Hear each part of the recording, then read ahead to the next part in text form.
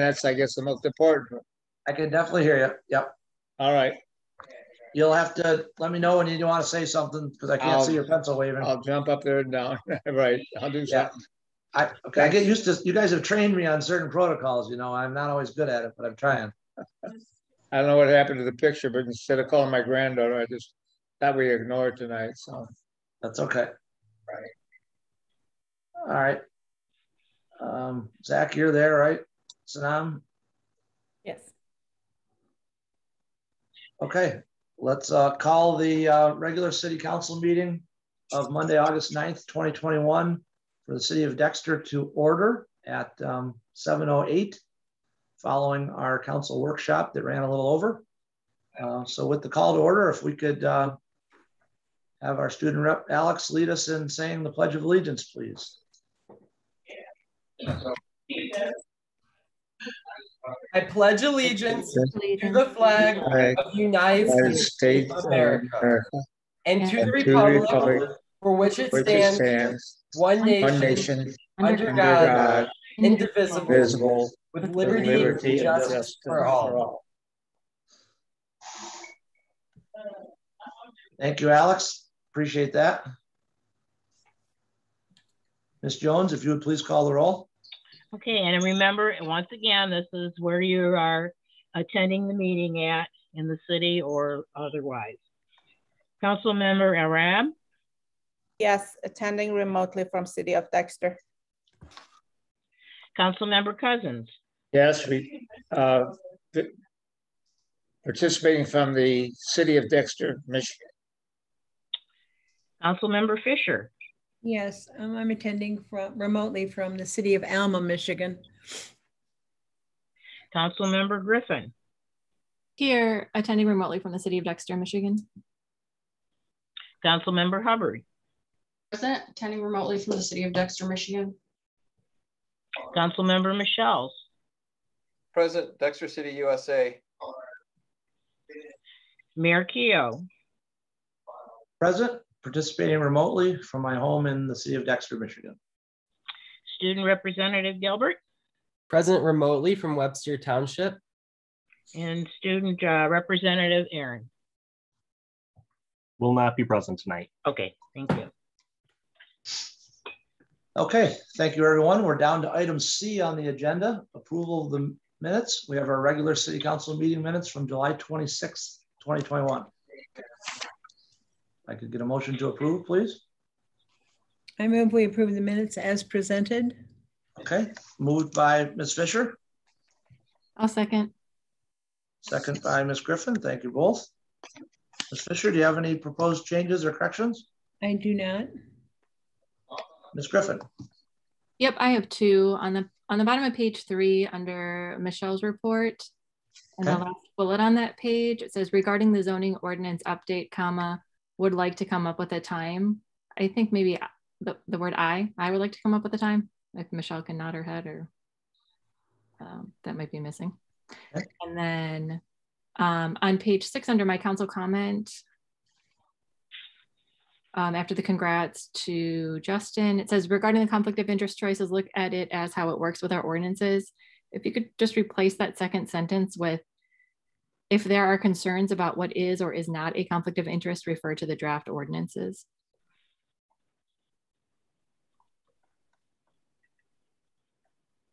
Okay, other council member comments?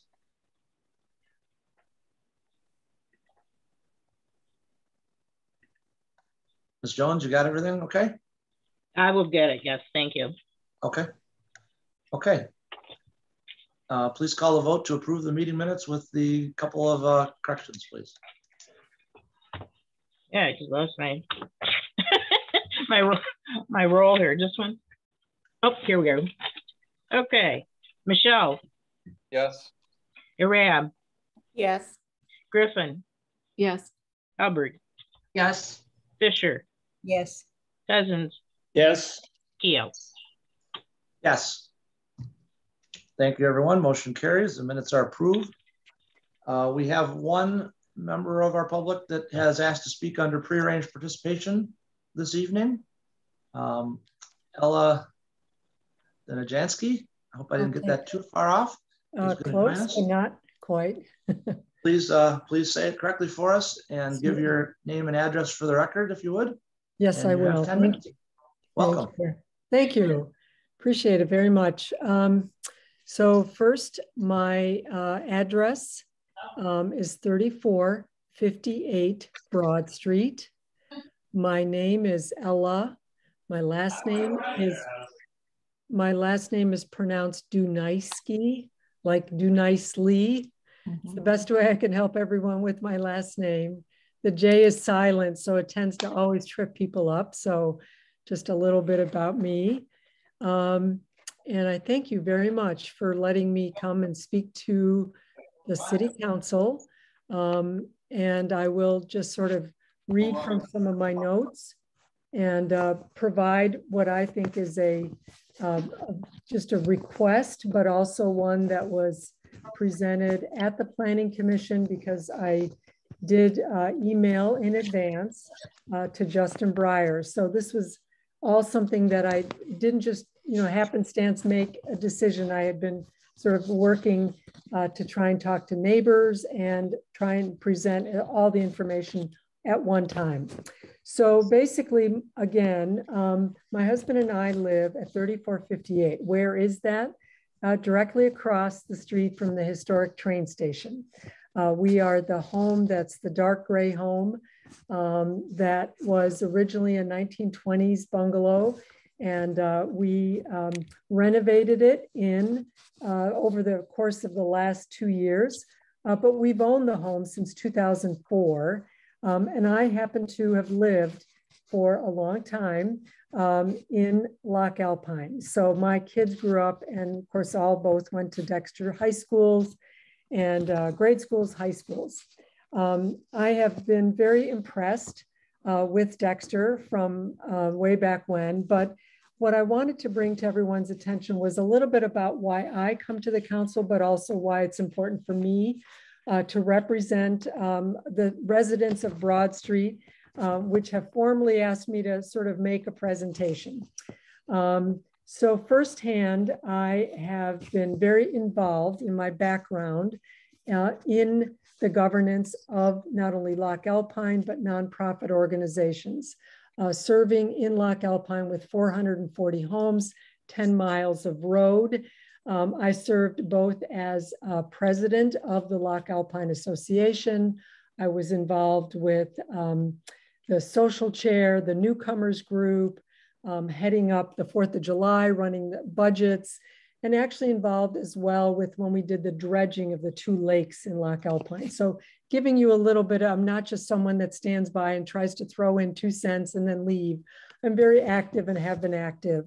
In my professional life, I serve currently as the director of college counseling, and I have been involved in corporate world as well, serving as a national sales manager and a product manager.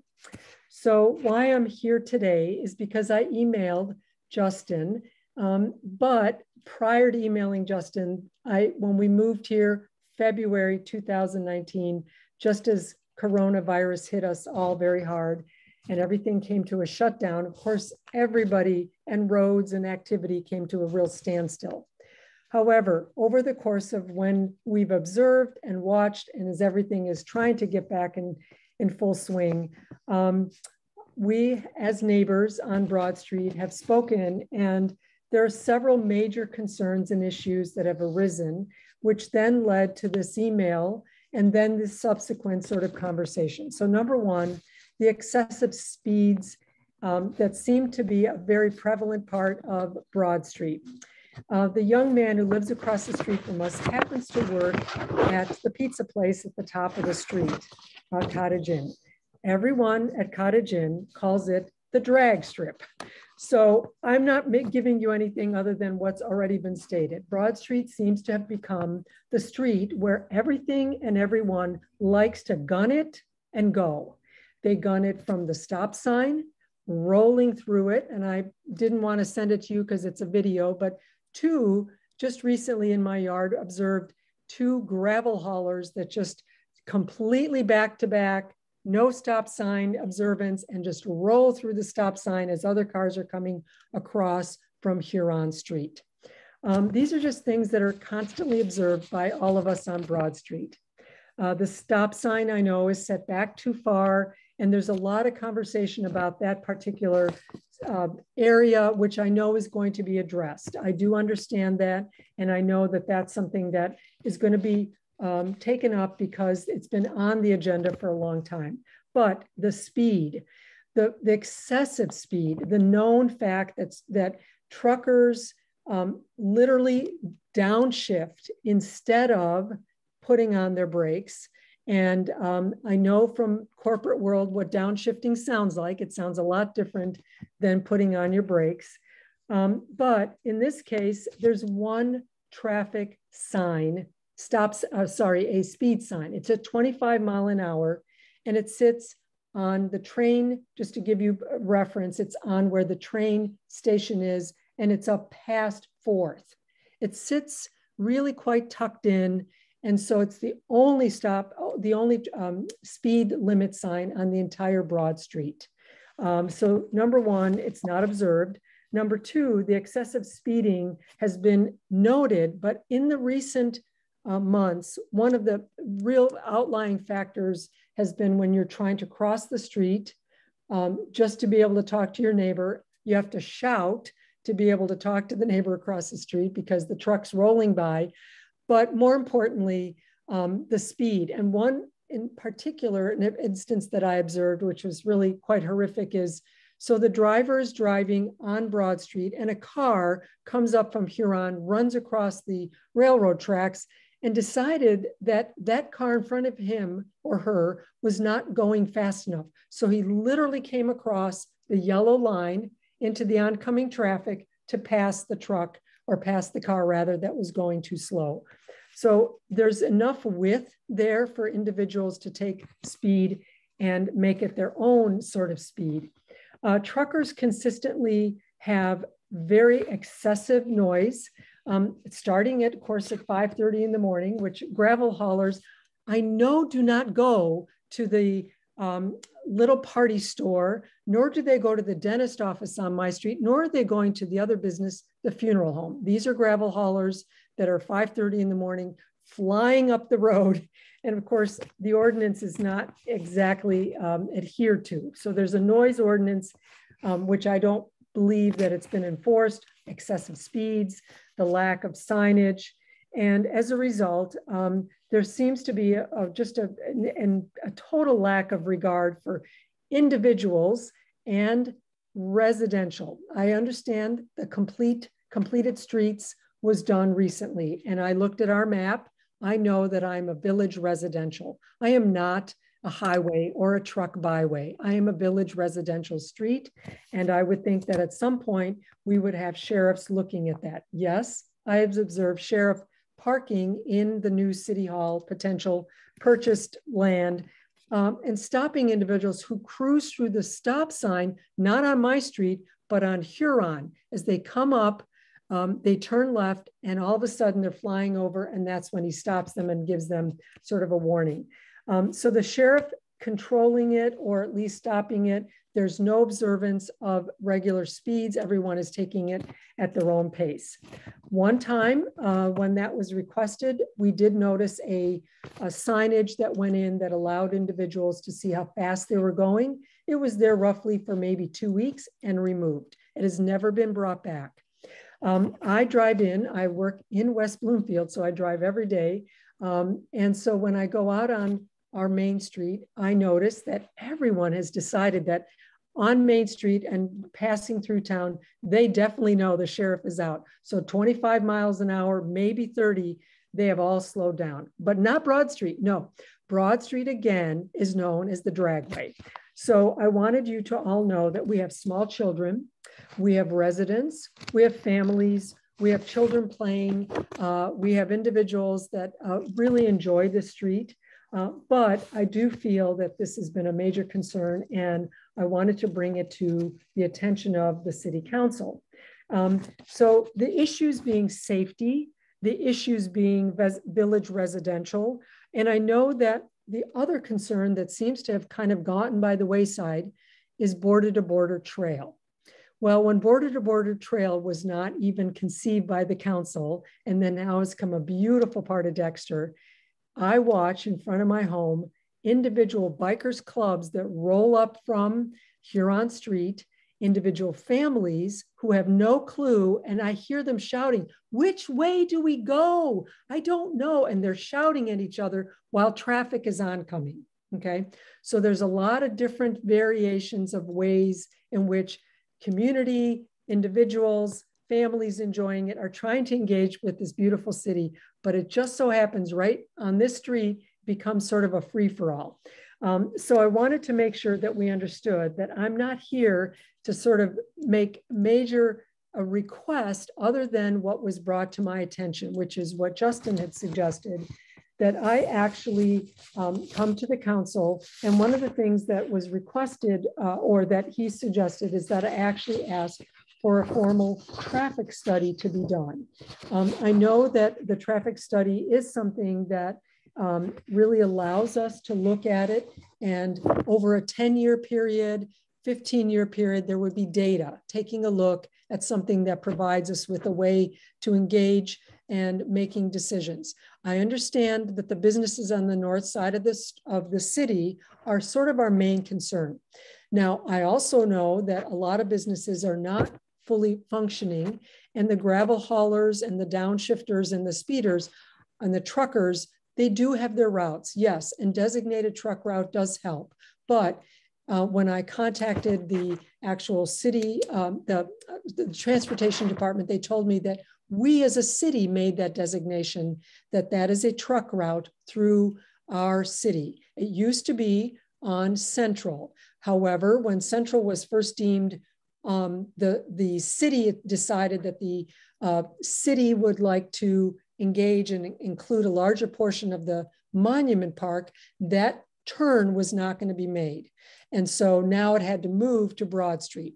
So when you're sitting at the Beer Grotto, when you're sitting at any of the restaurants, you're hearing all of this noise and traffic come through, sit at that light, and then wait to get to Broad Street light. And then when they finally make it past Broad Street light, then they're gunning it and coming down, and they know that they're headed out of town. And again, they have to make another left back onto Central to then cross over and go to their route. These gravel haulers are not necessarily people that I have a, definite, necessarily want to say that there's something negative about hauling gravel. I get it.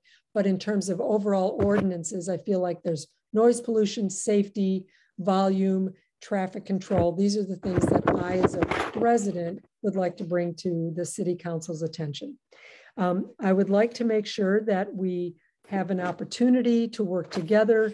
And again, just citing what Justin had said, that the city council has the authority to have a traffic study to be conducted, and that I have to formally request to pursue this recommendation and to request the formal study to be done. And therefore, it would allow me to be someone that would be available to bring you further information from the residents. There's all the residents that I've spoken to said, please make sure to let them know that I'm not the only one, but ultimately they wanted somebody to be a spokesperson. So I just at least bring this to your attention. And I know that in closing, I've done a lot of research and understand that it's not an easy task to even look at something like this, but it is an important task, because now within the next 10, 15 years, you will conduct and you will be able to provide the most beneficial route for both pedestrians, truckers, individuals, neighborhoods, that we would like to continue to bring both the safety issues to light, but also how we can collectively work together. And I feel as though this would be the most important piece that you should be able to note from my recommendation and my request. Again, I'm not alone on this, and I'm asking for the traffic study to be done. I do know that there is a formal proposal request by the Michigan Transportation, which I've done some research, and they're looking for those to be submitted no later than late September, early October. And in the end, I'd like to ask the city to look at removing the truck route designation. And that would be coming off of Broad Street and looking at other options, possibly some of the roundabouts that have been built, and looking at ways in which we can healthily survive the next 10, 15, 20 years with the growing city that we are. So I welcome any questions or welcome any other comments, but that is my formal proposal and would love to be able to get a chance to talk with you further, but that is where my request comes to you. So questions, anybody have any questions? Ella, thank you for your presentation. You're welcome. Council, does anybody have a question for Ella at this time? Well, I'll jump in. Paul Cousins here. This goes back to when we got our new water lines in and sewer lines in from the industrial park and from the water tower. And as they came down on Baker to Main Street there was considerable droppage there. Had to go very low in that area there. And the city had already purchased then the two houses that were there on the park at that time. They demolished them, and they decided that there was nothing that they would do with those at that point in time. And then there are those that did not want the park to be reduced in size. Well, there was not, that was a false scenario because they weren't parks, there were two houses there.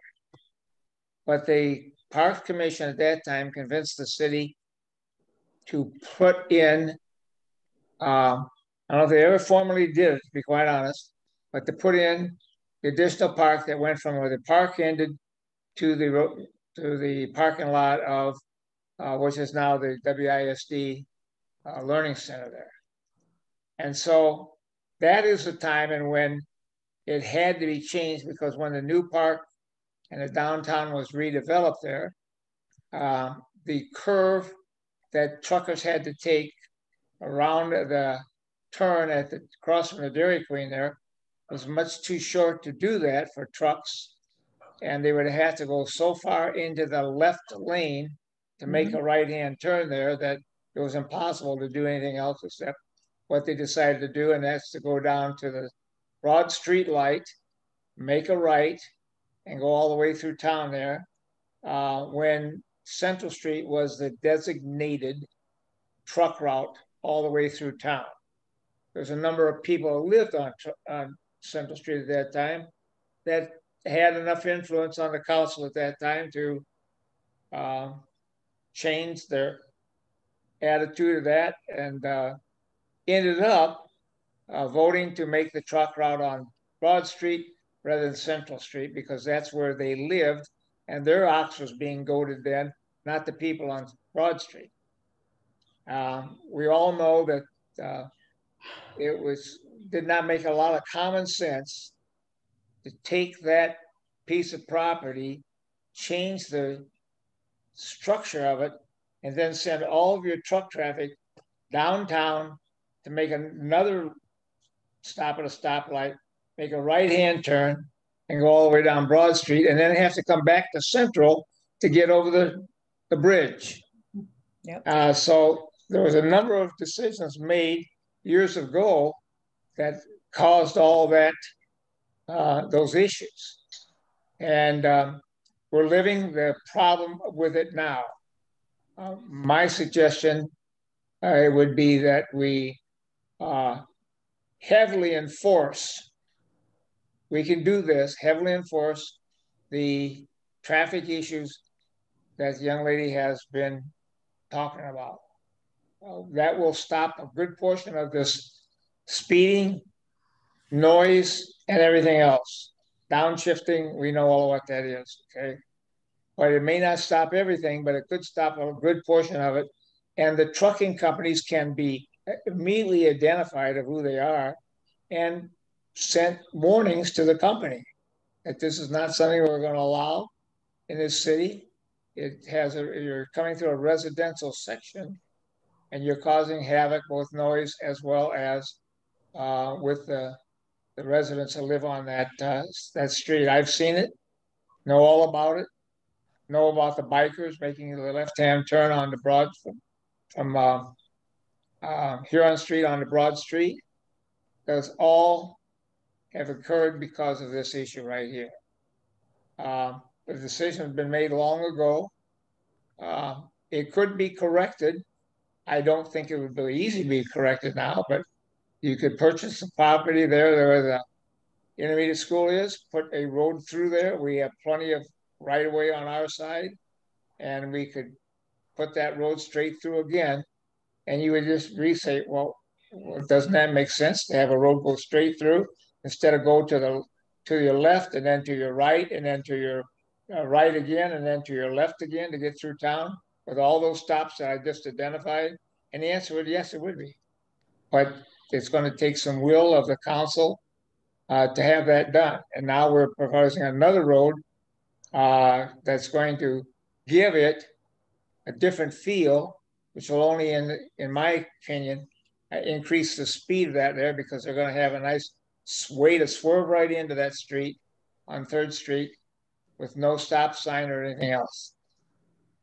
I don't know anything else I can say, but that's the history of how that all happened. And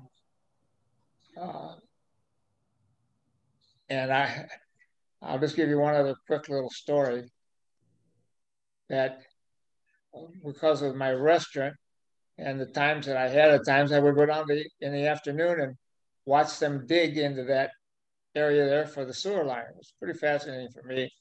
We were like 21 foot deep, and at about 15 feet, they had a pure streak of pure white sand. So we know that there was something going on there during the glacial areas that laid that material down there. And so as I stood there one day, I saw a guy down at the bottom of that pit, and he was getting ready to drill a hole in the water line that went through that area there. And I asked him what he was doing. He says, yeah, we just got an order that we are going to put a water line in here. And I said, for what? And he said, for a new bathroom. I said, a bathroom? He said, yes, it's going to be a public bathroom up in the park.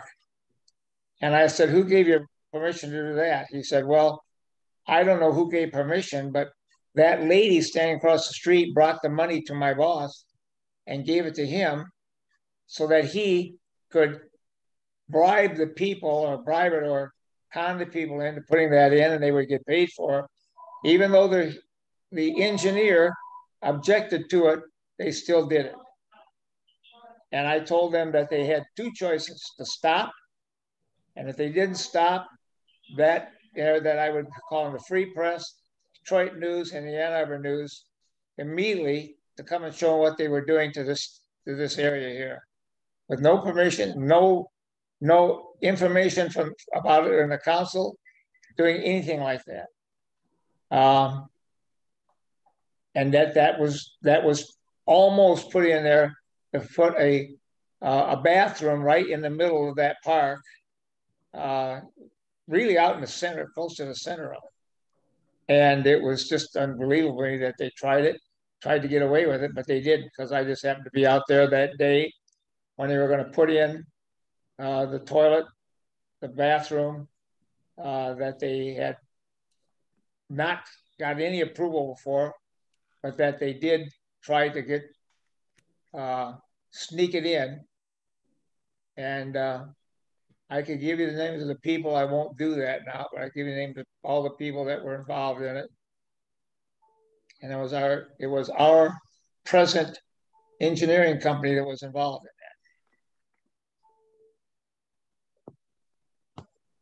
I Can I just add, I just want to say that I have lived here long enough, and I know that before Monument Park was actually reoriented and extended, there was a gas station where the Monument building is.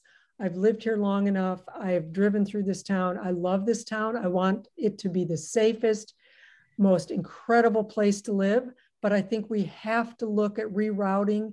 And right now, I'm asking to please put together the best opportunity for the next 20 to 30 years. So we're not redoing this a second and a third time, because to me, the benefit of having the wonderful village residential designation that I live on and all of us want to enjoy, we want to be able to stop the speeders. We want to be able to stop the truckers. These gravel truckers are not coming to the businesses north of us.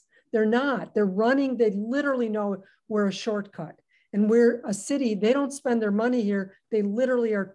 We should put up a toll and collect the money from them. We should then be able to be a lot faster in terms of building new roads. But I'm just mentioning that I think it's time that my request, and I come to the city and I'll be ready to continue to work with you all, because I do believe in the process and I do believe in the general public should be part of the ongoing conversation. So I really thank you for that.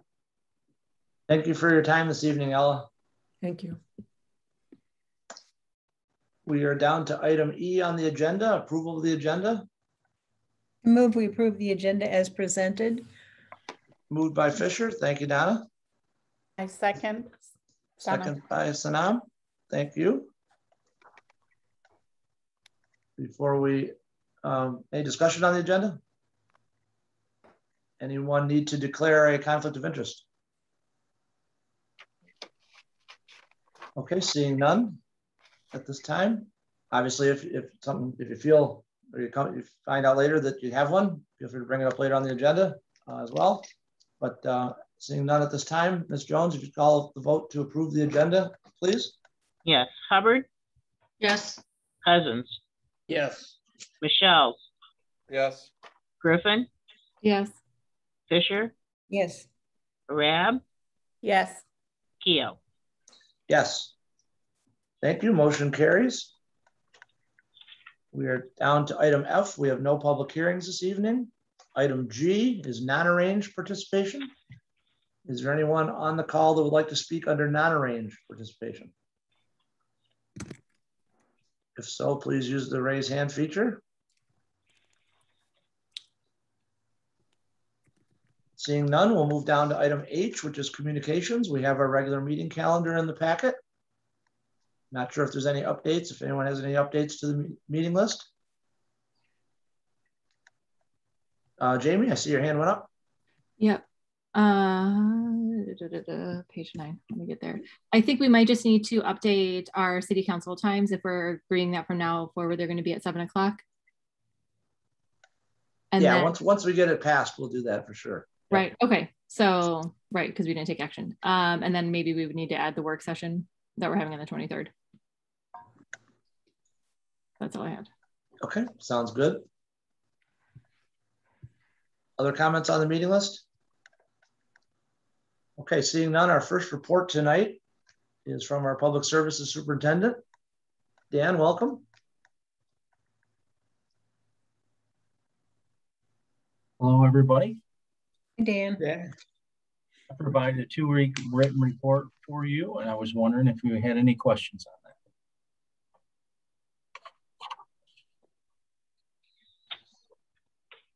Dan, I had one question. I don't think it's in the report necessarily, but what's the status of that large tree that's down on the on Mill Creek, just opposite the troll?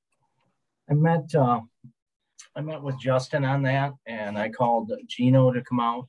We've actually got 2 trees down. We've got the one that's up high where it broke off, where you can see from the trail there.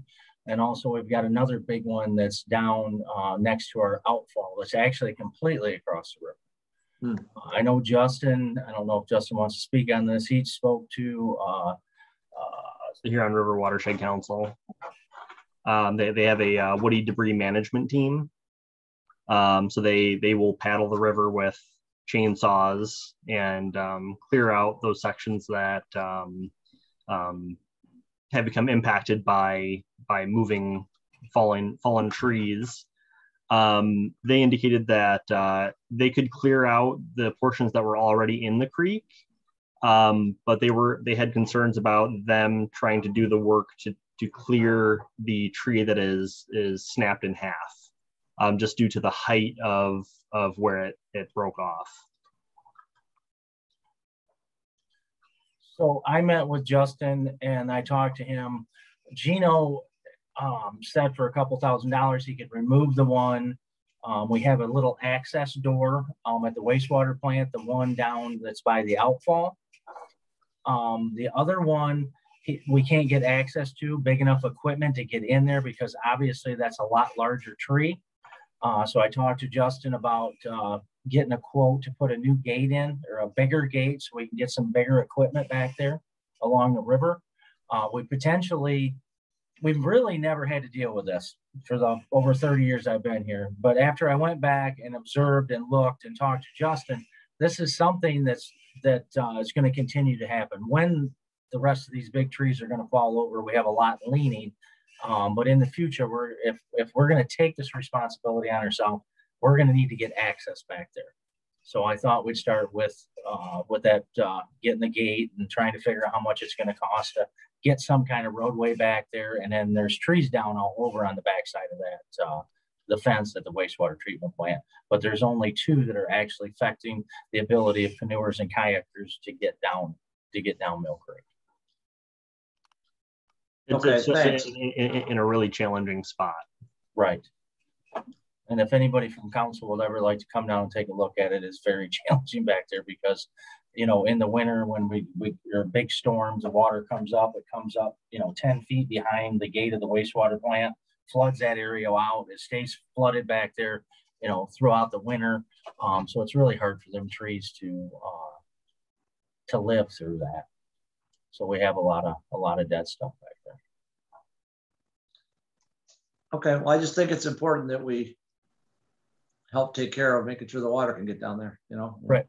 So I appreciate the efforts on that and look for more information in the future.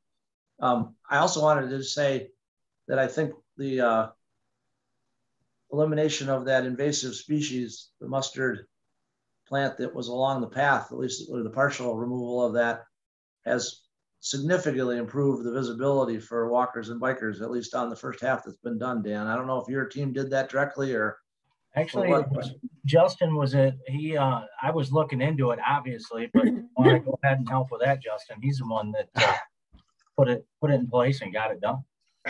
Yeah, I reached out to our invasive species management vendor, PlantWise, and they were able to come out pretty quick and knock it out over the course of 2 days. Good. Thank you. It looks great. Jamie? Yeah, can I just request a point of privilege? I need to get another charger for my computer. So if I could be excused for just long enough to do that. Oh, but sure. The meeting can go on, but that's where I'm going. Understood. Thank you.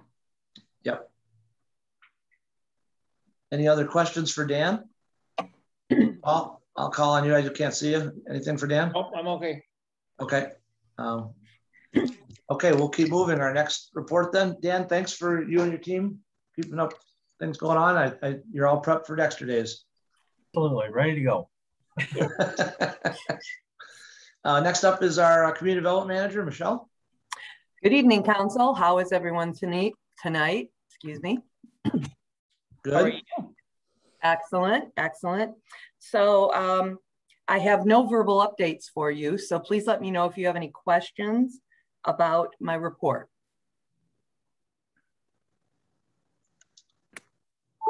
Let me flip around here. I don't see any hands coming up. I guess I do. Just one quick second. I gotta go to the second page here.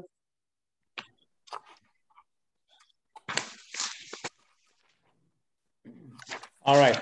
Question is on item number 1, care to cure final combined site plan. Yes. Okay. Now I'm a citizen. I picked this up. I look at the packet, I don't know where Character Cure is. There's no, as I could see it, there was no address there, nothing that indicated to where this was in the city at all. It did mention a couple of roads, I think, Dexter Ann Arbor corridor, but other than that, I don't think I could have found out what this site was. Am I making an assumption, or have I can't see it? I can make sure that I add addresses in the future, Paul. So where is it? Give me an address now. Is at 7394 Dexter Ann Arbor Road, next to Morning Star. Thank you. Thank you, Paul. Zach? Yep, we'll get this later on, but it's in here, so I figured I'd start the early question. Do you know, does Millennium Place have a rooftop patio? No, they do not have a rooftop patio. Okay, I asked that because my observations are that great cities have rooftop patios. Would it be possible for them to add it if they want to, or would they have to go through the site plan process again? They would have to go through the site plan process again, Zach. That's all, thank you. Mm-hmm. Thank you, that's an interesting question. Other questions for Michelle? Okay, Michelle, thank you for your good work. Thank you. Are there any board commission reports that need to be mentioned for any of the major committees / boards that we're on? Any comments from anybody before we move down to city manager report?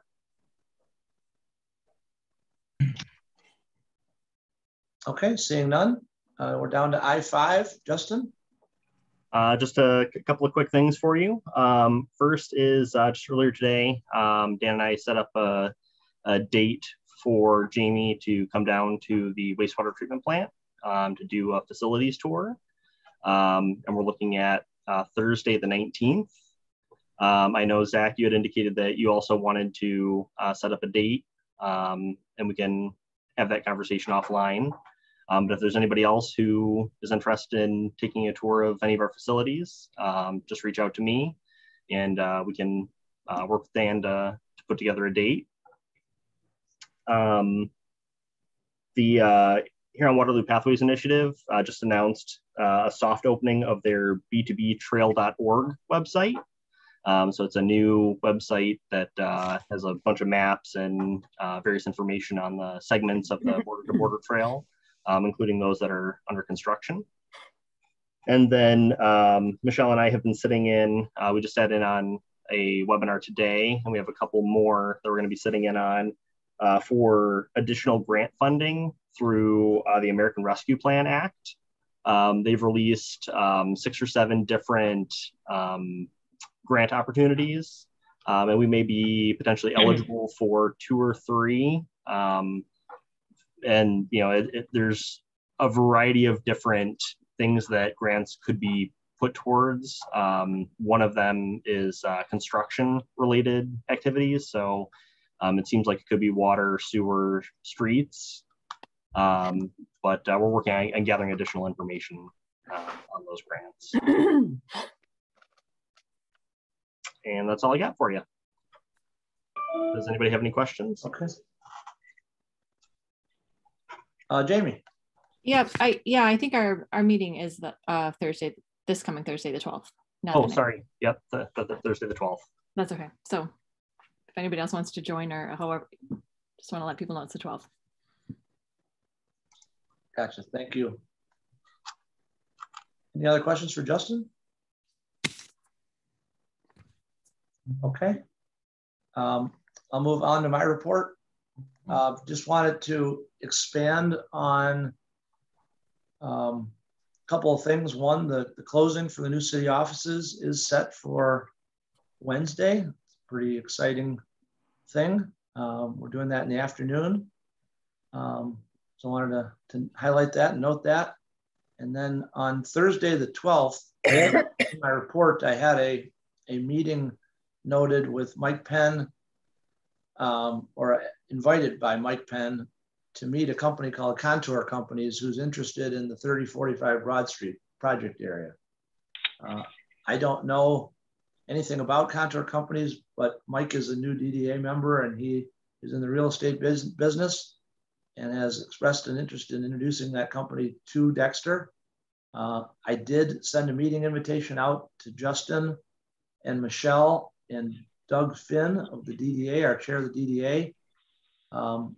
Since writing this report last Wednesday, that meeting has been canceled or is being rescheduled for the week of the 18th. They're attempting to be rescheduled for the week of the 18th.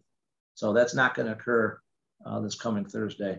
I will be happy to let everybody know if it gets rescheduled, but it won't be this week.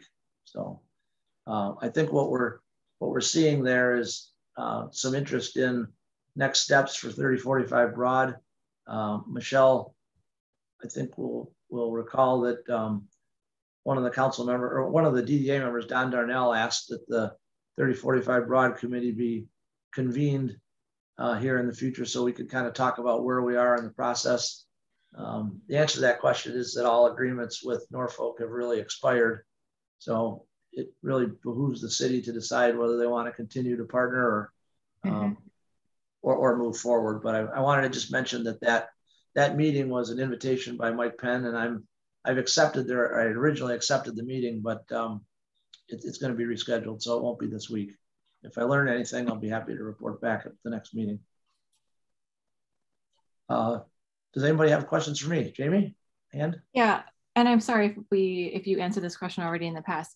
The reason the city is involved at all with that property, so we own that property, and the reason is because we want to have some control in how it's developed, as opposed to... So good, great question. I'm happy to always. I never know how much context to provide.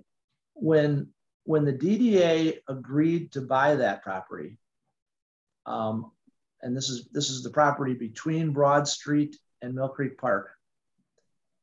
The property was owned at that time by Bill Tupper, and that was the former DAPCO site. And when DAPCO moved out to the industrial park in the early 80s, he retained control of the property and leased it out to different users. There were multiple businesses in that building. The DDA bought the property in 2008, closed on it in 2012 because there were lease agreements that were 4 years out, and the DDA did not want to be in the managing lease business. So the DDA bonded and sold bonds to buy that property. The original price was $1.6 million that was negotiated at the time. As part of the due diligence, we discovered that there was some contaminated soil in and around the building. We negotiated the purchase price down from 1.6 to 1.35 and completed the purchase of the building in 2012. The DDA's initial goal was to sell that property. There were for sale signs put up at both ends, one up where the curve at Forest and Jeffers is, and another sign, I think, down near where the parking lot is, where people park for the trail. And for a good period of time, the DDA received zero interest while that was on the market. It might have been on for a year or a year plus. I can't remember the time frame, Jamie, that it was up. So at that point in time, the DDA's goal was to sell it. Subsequent to that, the small little residential properties where the gravel parking lot now are across the street from this property became up for sale, and the DDA bought those with the help of the city to have a larger amount of area in the same location. So is the reason that we partnered with Norfolk because we wanted control? I would say partially.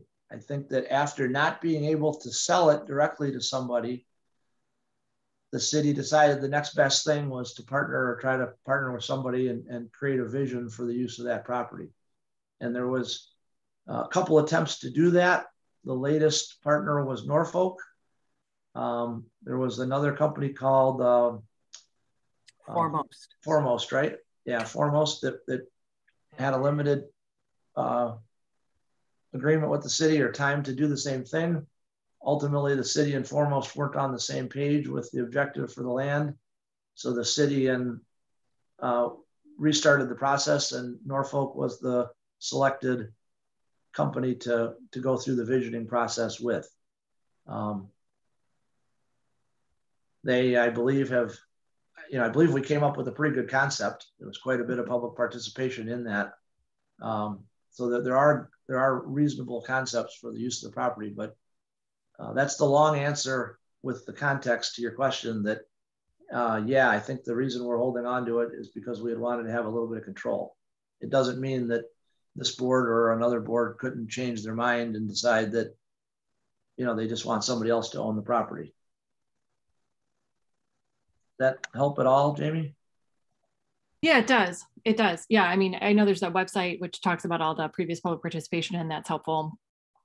I could talk to staff more, Justin more, if I have other questions about it, but that's helpful. Gotcha. Yeah, the good thing is we're already at 2021. I think in 7 years those bonds are paid off, which is hard to believe that the 20-year period will have. Maybe I'm off. Maybe it started in 2012, but I think it was 2008. Anyway, we're getting close. We're more than halfway through. So anyway, what I want, the noticeable point about including it in my report is that there's other people that are now asking questions about the property. And I wanted to be transparent in that and make council aware of that fact. I'll also be disclosing that to the DDA in my report or on Thursday next week when we have the DDA meeting. I'm sure Michelle can cover it too. And I'm hoping Mike Penn brings it up, given that he's on the DDA. So might come up from him first. John, we also own the empty parking lot there at the corner of Broad and Grand Street there too. That has been just a gravel parking lot for a while. So we own that property there. That's right. So the question I had, I have two questions. One, did I hear during the early statements here that Norfolk has backed out and does not want any more activity from? No, that has not been confirmed, at least by my ears. I have not heard anybody at Norfolk say that. It's just that when we were going through those visioning sessions, the agreement that we had with them to partner had a time limit. They were limited, and at the time they seemed like a lot of months, but it's been several years since we engaged them on that. I think some of this council will recall that about a year ago or maybe 15 months ago, they had indicated that they were working on agreements with additional property owners on Forest with the idea of potentially bringing a site plan forward for a portion of the vision that was drawn up for that area. But to my knowledge, nothing has come forward yet. Okay, that was my second question. Do they still have conversations with those two landowners there? I think it might be three, Paul. Yeah, I think it might actually be three of them, but I'd have to ask them. All right. Sean? You've answered. Yeah, Michelle? So I can follow up on, I think, the question Paul was going to ask. Shortly after Mr. LaFear spoke to council, either earlier this year or toward the end of last year, when he had announced that they were close to, if they hadn't already gotten agreements with the property owners. One of the property owners was in the city paying a water bill. And he did confirm that he had signed a contract to sell the property to Norfolk. They had a 3 to 5 year sort of window in which to do that. It's just the one property that you know of? I think next door as well. Next door, correct. Okay. Yeah, it's at least two properties, Paul. Yeah. I didn't know there was a third one involved. That's quite a ways down. But no, thank you for your answers. I appreciate it. Yep, you're welcome. Any other questions for me on anything? Okay, I thought we had a good start to our workshop today. I'm pleased that we got the organizational matters worked out and look forward to continuing the dialogue on the council rules. So we will get that put back in front as a 6 o'clock workshop for the next meeting. Item I-7 at the top of page 3 of the agenda is council member reports. There are none in the packet, but is there anything that anybody needs to say at this point of the agenda?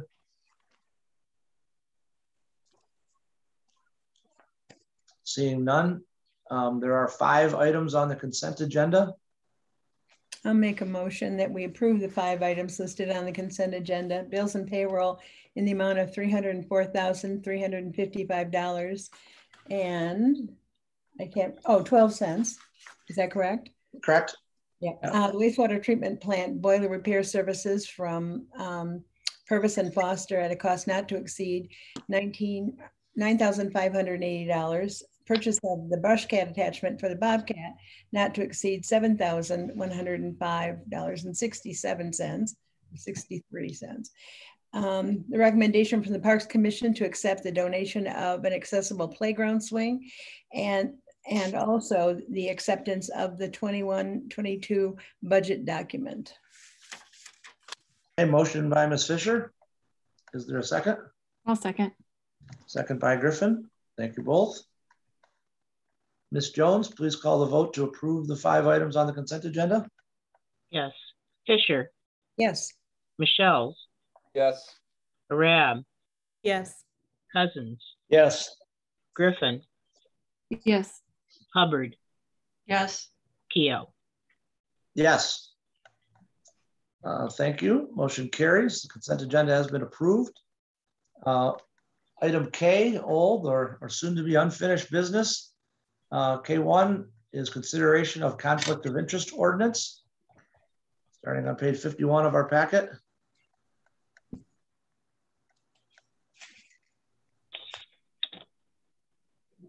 And again, the requested action on page 52 is for us to select an ordinance with or without edits so that we can move forward in the process, that process being defined, at least on page 52, as sharing the draft ordinance with the city attorney and the city boards and committees.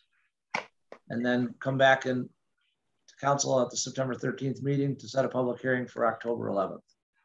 Ms. Griffin, I see you have your hand up. Yep, I would move to advance the ordinance beginning on page 63 in the packet to the next step in the process. Okay, well, that's page 63. Let me just pan down a little bit here. Okay, is there a second? Zach, I see your hand up. Yes. There is a second from me right now. Thank you, sir. So motion by Griffin, second by Michelle's. Any discussion by council?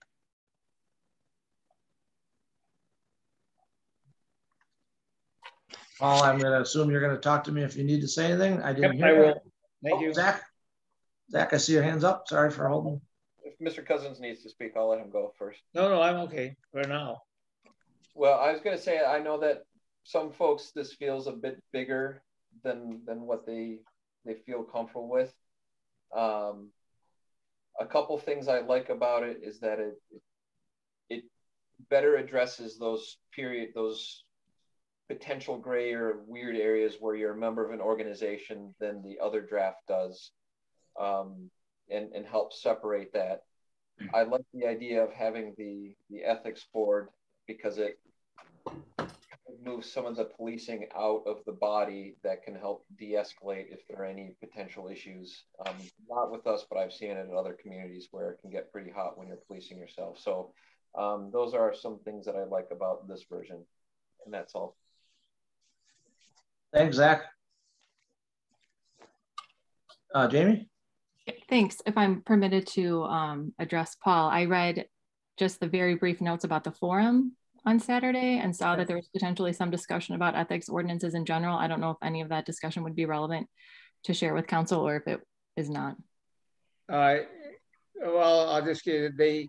John Hanson said, because it was brought up about an ethics ordinance in another community, and he said, well, actually it was not another community, another entity in the city here, and that's the school board and the ethics policy and information they've been talking about. And John interrupted and said, yes, and Paul, I was the only council member there. And so I just gave a brief explanation of what we had gone through and what the reasons were, best I could, Jamie, to get your points across, and said that we would be dealing with it at this meeting. So gotcha. If there's other people in that audience that were there and want to speak, they have to do that on their own. But it was not an appeal by me to bring people here. It was just an explanation of the question that John asked me. And I think I did a good job explaining what had gone forward. So yeah. Gotcha. Thanks. Yep, no problem. And there was no comments by anyone after that I remember. Okay. Well, this is good. Let's I think that we should get in front of the boards and the attorney and then get back to us so we can do our next step, which would be setting the public hearing. Is there any further council comments on the motion that's been made, or the version of the motion that's in place? What attorney would we be dealing with this? Or probably Scott Munzel. Who? Scott Munzel. Scott Munzel. Okay, thank you. For me, this is not my preference, but I'm willing to move along and to see what the community has to say. But I preferred the other one. And I thought that that's what we had said as a group. I kind of thought something that would define the ability to do community service and not be considered a conflict, but that's a minor point. Or it's minor that if I'm the only one, but that is not my favorite. Okay. Anyone else want to speak at this time?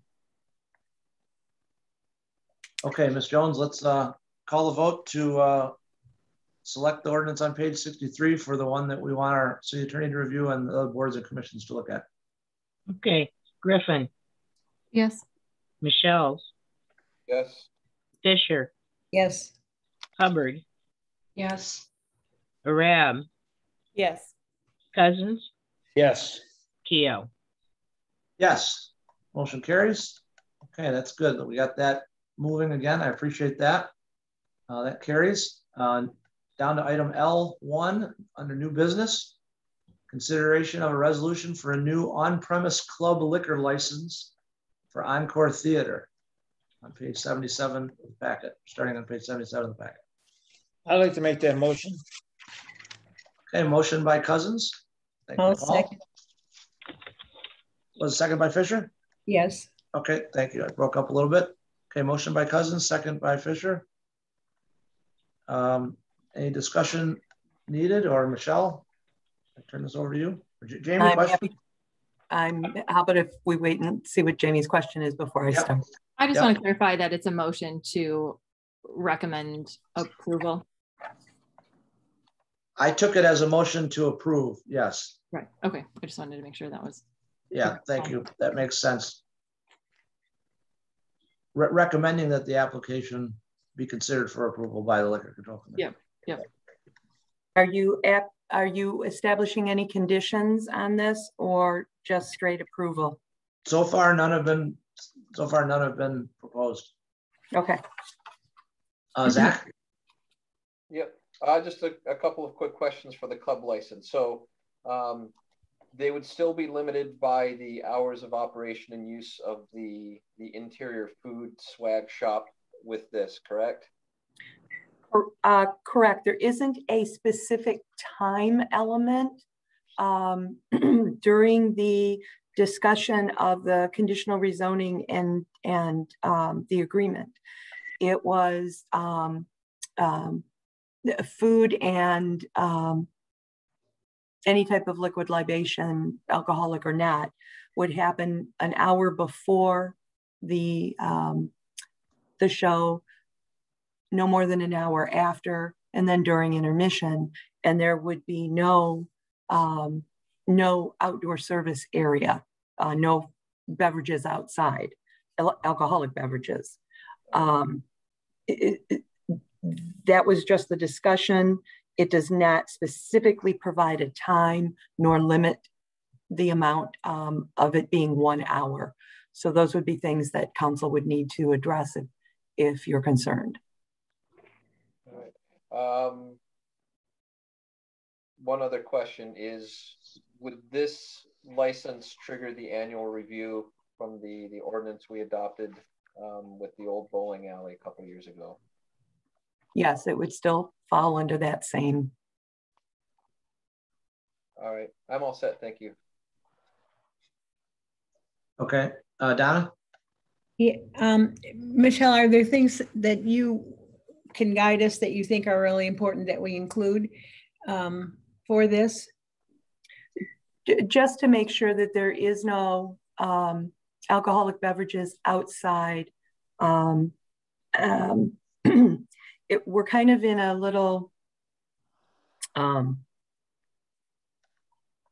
space saver right now. This is coming in before the Encore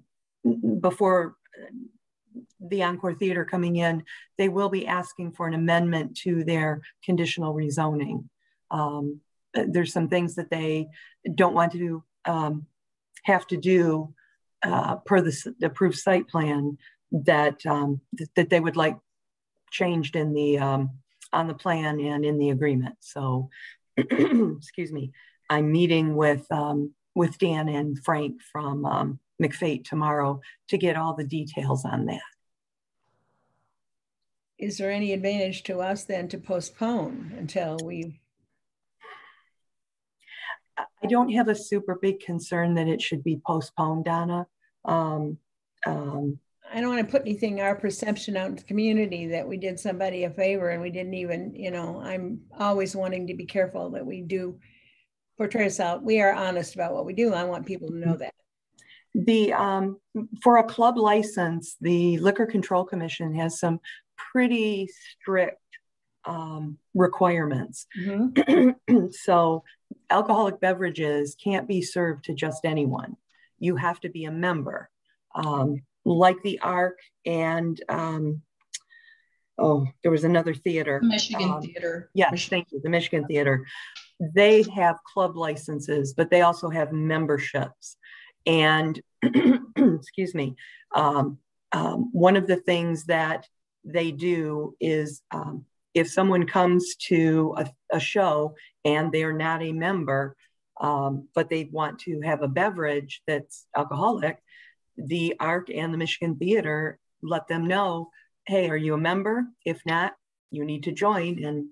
And they literally will sign someone up at that point. Now, a member can bring guests.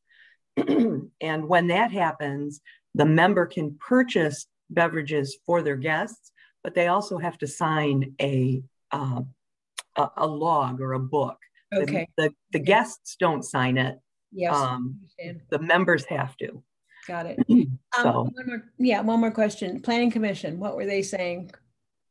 Planning Commission doesn't. They didn't hear. They don't get the liquor control or liquor license request. Yeah, I remember the form. It's just council. Okay, thank you. Just council.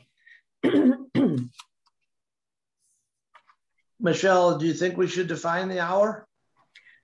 I don't think it would hurt. An hour before, an hour after? I don't think it would hurt, but I also know that, also recognize that with them coming in for the amendment to the rezoning, it's something that you could do there as well. So it doesn't necessarily have to be in the Liquor Control Commission's resolution. You have control one way or the other. And my suggestion would be whatever makes council the most comfortable. Either way would work. I'm willing to do it tonight, Paul. If you are, I'm also willing to wait. I would assume get it done and deal with it. as Michelle. I think so too. I'm willing to modify. Okay, so then condition 1 would be that the bar, concession area, whatever, is open an hour before performances and up to an hour after. And an intermission. And I am not taking away the intermission, however long the intermissions are. Yeah. Yep. I have comments on that. Sorry, I don't need to. Yeah, no, well, I'm getting to that. The part I was reading was the additional conditions. Number 8 is where it talks about when they'll be available. We would just be putting a time limit there. The bottom of page 83. Why, you can go next. Thank you for waiting. I've dealt with one of these in practice as the house manager for the Performance Network Theater, which was a former professional theater in Ann Arbor. And in terms of the times, I would say that an hour after the performances is impractical for 2 reasons. Number 1, it's never really going to be used after the performances, except for the case of an opening night reception, in which case an hour is not long enough, in my opinion. I don't know how we carve that out, but typically people don't stay after a performance and purchase anything. They do it before, they do it at intermission, and unless there's some specific reception, they leave. So that's just my 2 cents, having dealt with this in practice, and I'm curious if others have any experience or thoughts on that. I can weigh in just a little from my recollection when it went through site plan review or the conditional rezoning review. The hour after was also something that when concerns were raised about the specific use or uses that were proposed, Encore, I don't want to say they proposed it, but it was sort of an outline of what they would like. So well, if they feel that that's enough time, in my experience, it was always a little bit longer than that. And I'd hate to have them going outside of what's allowed just because people are hanging out after a particularly exciting or good opening night, you know? Gotcha. Okay, thank you. Zach? Yeah, I was going to throw an hour and a half spaghetti on the wall. An hour sounds awfully tight. Okay. Donna, Paul, good with an hour and a half? I'm good with an hour and a half. I was just going to say, I've been to many opening nights and closing nights, and you know, that's the time when that could be a problem, when you know, the actors who have been here in the city for over a week, most cases a week and a half, you know, people want to talk to them, they want to interact with them, and that hour may, you know, by the time they get cleaned up, get their regular clothes on, get out to talk to people, it could be a little tight there with an hour. So an hour and a half would definitely be enough. I'm good with an hour and a half. Okay, so the original motion by Cousins and second by Fisher has 1 condition with the hour and a half pertaining to the hours before the performance and after the performance. Hour and a half, 90 minutes. Jamie? Yeah, I just wanted to confirm as well. I think that's sufficient based on your experience, 90 minutes. I mean, I think it's, yeah. You know, I wouldn't mind 2 hours, but if everybody else is comfortable with an hour and a half, I think they'll make that work. Okay. I think going back to Michelle's comment, there was some concern when they indicated they were going to have a bar as to how late people would be actually on the property, leading to interaction and noise as opposed to going home. So I think, you know, it's okay if we show a little bit of restraint with it too. You know, let them ask for it if it needs to be longer based upon future. If it doesn't work, they can always come back. Yeah. Okay. All sounds fine to me. Thanks. Okay. Any other comments on this item or topic?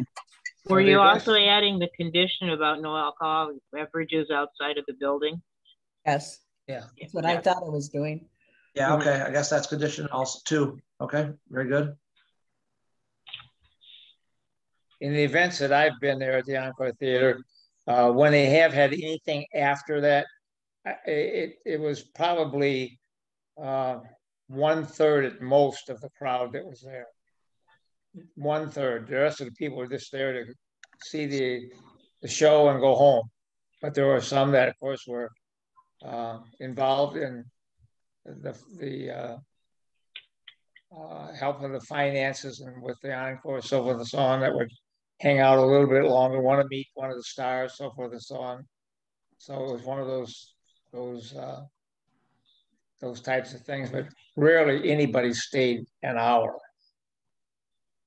Maybe some of the actors and actresses did in the back room, but nobody out front did that at all. So we all sent them to the pub, or mostly the pub, or to the beer grotto. They always ever there. So if you want to see them, you can go there and see them as well. Mm-hmm. Okay. Thank you, Paul, for that additional information and thought.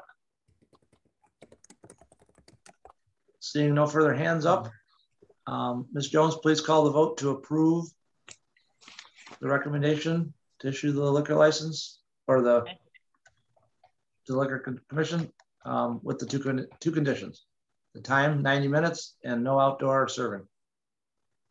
Okay. Arab? Yes.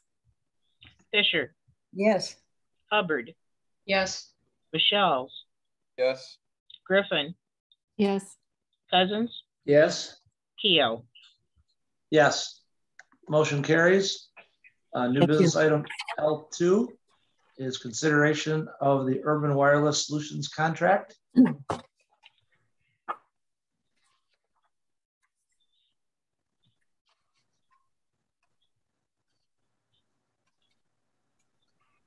And it looks like we're not sure where we want to go here. So there's two potential actions. One is to permit or not permit the continued involvement of Doug Weber and Urban Wireless Solutions in the review process. And then if council does not permit, direct staff to solicit quotes from additional vendors, because staff wants to have some type of professional outside consultant, if I could say it that way, to help with these sort of things.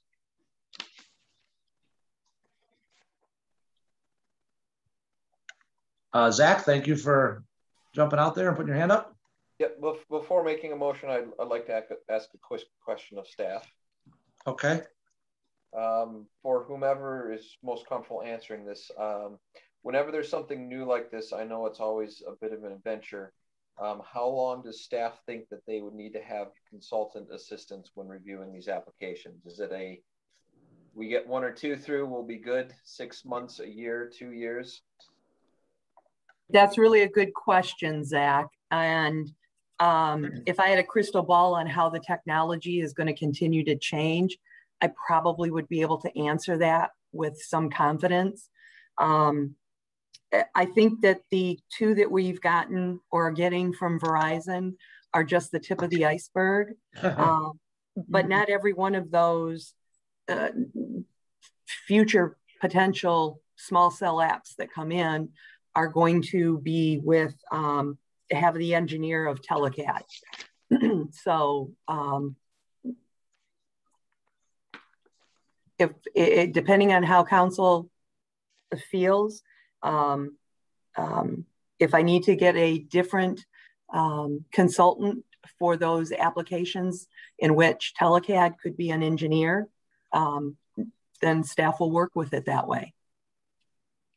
What I would say for me personally is I'd be comfortable allowing it to continue for a short term, maybe up to a year or something like that, so that you guys gain confidence in various abilities, because there is benefit to having an existing working relationship. But I can see that it would allow greater flexibility for Mr. Weber and the city if there was a separation in the future.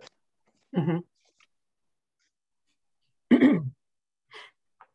So I guess I would make the motion to permit it, the continued involvement for up to a year. Michelle, can you get through reviews in a year? I would presume we will, Sean. Yes. Okay. All right, I'm just making sure that that's, I don't know either. So I was just asking what your feeling was. The Telecom Act says the Act says we get 45 days. Okay, I was thinking it was much less, but I couldn't remember, Zach, thanks. I do have just a clarifying question. So you would permit the continued involvement, but you're limiting it to a year for right now, correct? Okay, yep, thank you. That's my motion. Okay, so we have a motion by Councilmember Michels. Is there support?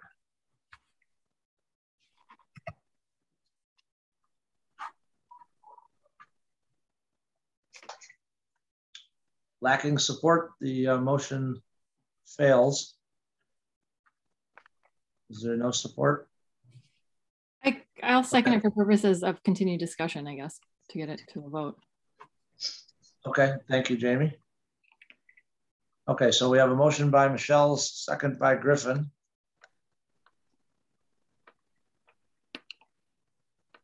To permit the continued involvement for up to a year.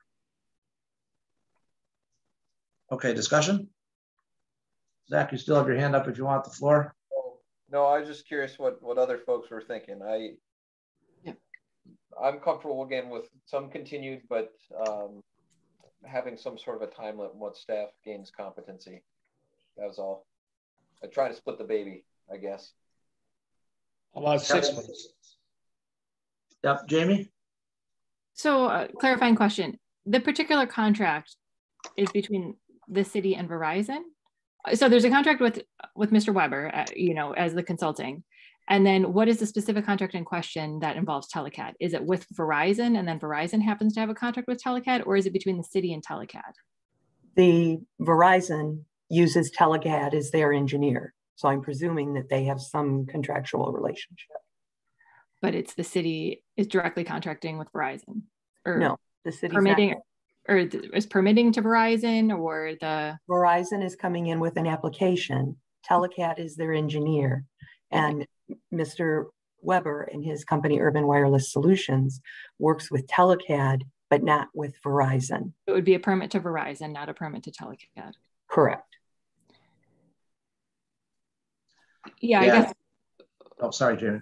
I was just going to say, when I was thinking about this, I was looking back to the conflict of interest ordinance that I had, I'm in favor of advancing, and, trying to think about specific provisions of that and the extent to which they provide direction here. And so I'm looking specifically at page 67 of the packet, where it talks about, so G, no public servant. And in this case, in this ordinance, public servant includes consultants. Basically says they shall not participate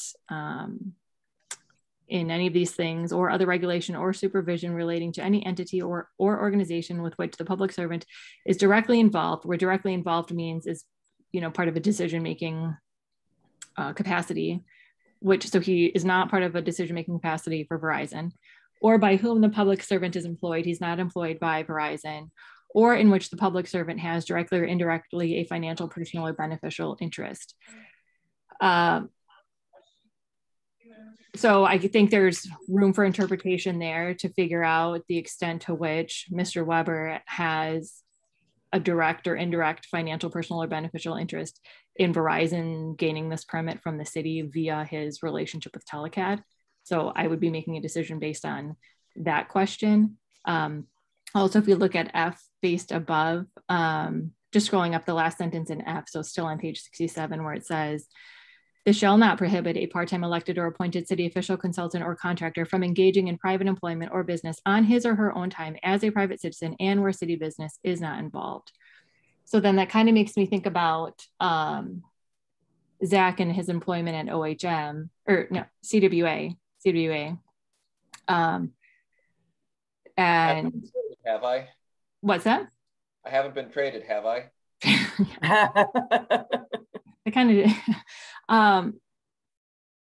So then just wondering, is there any analogy there where, can I create any analogy there? But I don't know that I can, because we work more directly with CWA than we are necessarily with Telecad. So Telecad is, sort of 1 degree removed. And I don't know that by being a consultant to Telecad, that he would have a direct or indirect financial, personal, or beneficial interest in whether or not Verizon gets the permit from the city. Maybe somebody would say that he does, because if Verizon doesn't get it, then they're not gonna, you know, pass the money on to Telecad. I guess I'm just saying, like, that's how I would think about it. I'd be curious to know if that's what seems relevant to other people and what their answer to that question is. Jamie, my opinion is that this is not a conflict. Mm-hmm. And that again, going back to the very, very first rule of anything is disclosure of what's going on. This guy is a technical expert in a field, and he has more than one client. It's obvious that in this case, he's working for municipalities in one state, i.e. Michigan and Dexter, and he's chosen in other states, North Carolina, Tennessee, and Kentucky, to consult with, you know, the engineers that are helping the companies who are trying to get us to buy phones and use mobile service and all that stuff.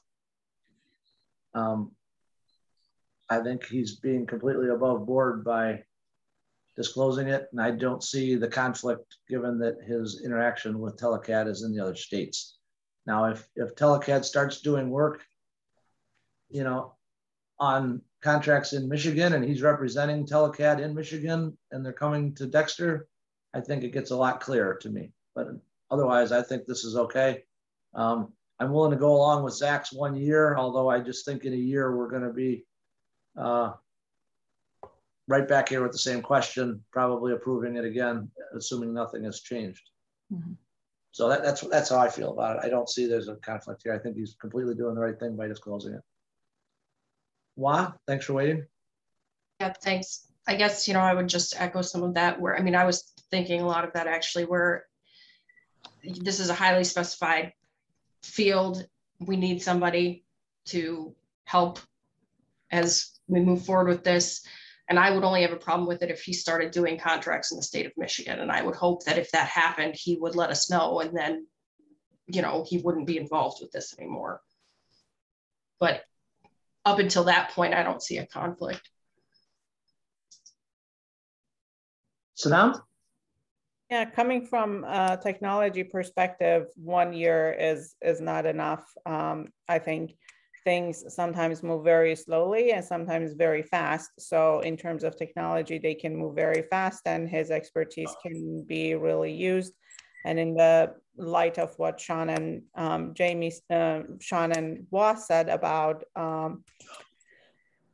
his contracts not being in the state of Michigan, I think his benefit to the city of Dexter is much more. So I would either suggest that we extend that 1 year to maybe 2 years, or to just remove that. And if at any point we feel that there is an issue and we feel that things have changed, then we will change our relationship. I'll accept that friendly amendment if the chair repeats it for the body. Okay, Jamie, will you accept the friendly amendment as well? Sure. The difficulty in repeating that, Zach, is I'm not sure if she wants it 2 years or to go away. Which do you prefer, Sanam? I would prefer that it would go away. If everybody is really wanting a timeline, I would say 1 is not. Okay. So Zach, do you still want a timeline? Yep. Okay, then do you accept the 2? I'm comfortable with what they said, with what she said, no timeline. You are comfortable with no timeline? Yep. Okay, Jamie, are you comfortable removing that? Can I ask a clarifying question? Sure, always. Before agreeing to that. So my understanding is there are kind of two relationships or 2 areas in which he's consulting. There's sort of a general agreement where he's providing general consulting services on this topic generally. And I think what is in front of us now is whether or not he's able to consult on the specific permit being submitted by Verizon, which has a tie to Telecad. So I think they're two separate things. And so I'm fine with his, you know, this general relationship can stay as long as it's beneficial to the city. How long should he be able to comment on an application that involves Telecad? I do feel comfortable limiting that. Because I imagine this permit will get wrapped up, and unless Telecat is the only engineer that any telecommunications provider is going to be contracting with, it's not necessarily a given that Telecat's going to be coming, you know, in the next permit. So I feel like this is specific to this permit. I feel comfortable having a time limit because it's this one permit right now. And the general, his ability to give us advice generally still remains. It's a separate question. So I don't know if that was clear to everybody, or if it was and you still don't like the timeline.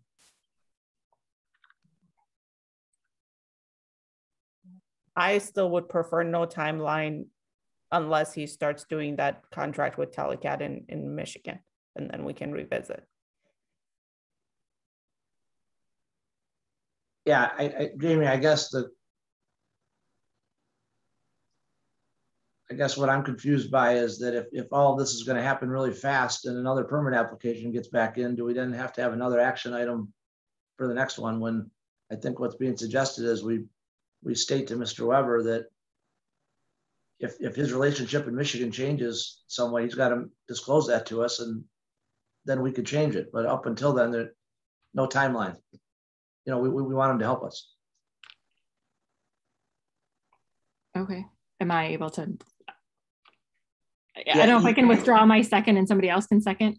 Yeah, I agree with what you're saying. I don't. If you don't want to support the motion, that's okay. Then we would just vote on it, and if it passes, it passes. If it fails, it fails.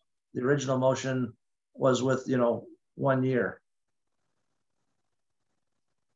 So if I don't support the amendment, if I don't support the amendment, it stays on until it's voted. That's what we should do. I mean, yeah, the friendly amendment is really a quicker way to not vote on the original motion and then make a whole new second one. We kind of do it as a matter of discourse, but the clean way would be there's a motion on the table to approve his permitted use for up to 1 year, and we can vote on that. And then if that doesn't pass and somebody wants to make another motion different than that, that can be brought back up afterwards. I understand. Okay. Okay, that's my preference. So I'll keep my original second to the original motion. All right, so the original motion is all that's out there. Zach, I believe what I'm repeating is that you moved, City Council moved to permit the continued involvement of Doug Weber and Urban Wireless Solutions in the permit review process for a period of 1 year from the date of this approval. Yep. Okay, so motion by Michelle, second by Griffin. Any other comments on that, or can I call the vote on that to see where that takes us? Yeah, she says she's not ready to go. Oh. Okay. Okay, Ms. Jones, please call the vote. Okay. This is again up to 1 year with 1 year for 1 year. Okay. And if this fails, we're going to go ahead and we're going to go back and have a second motion. Well, if somebody wants to make one, yeah. If it fails, yep. Okay. Okay. Ms. Jones? I'm ready. I'm just getting a lot of. Yep. Can I say one thing before you call, Carol?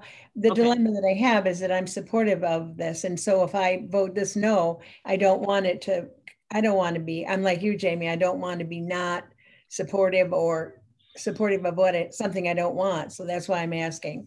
That's why I was asking if that would be the next step. So I'll take my chances, I guess. Well, okay. So the other way of doing this is somebody can make a motion to amend the motion, and somebody can second it.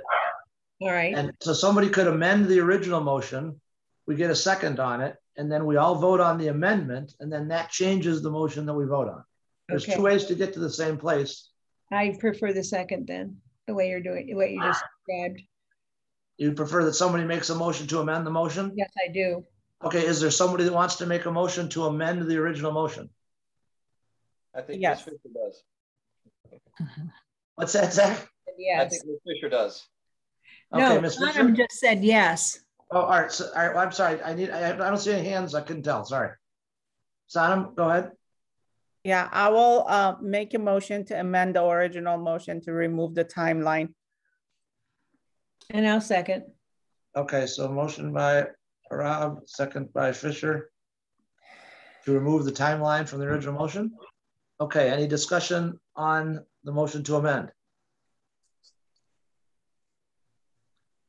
Okay, seeing none, Ms. Jones, you're now calling the vote to amend the original motion to remove the timeline. Okay. Cousins. Yes. Arab. Yes. Hubbard. Yes. Fisher. Yes. Michelle. Yes. Griffin. No. Keo. Yes.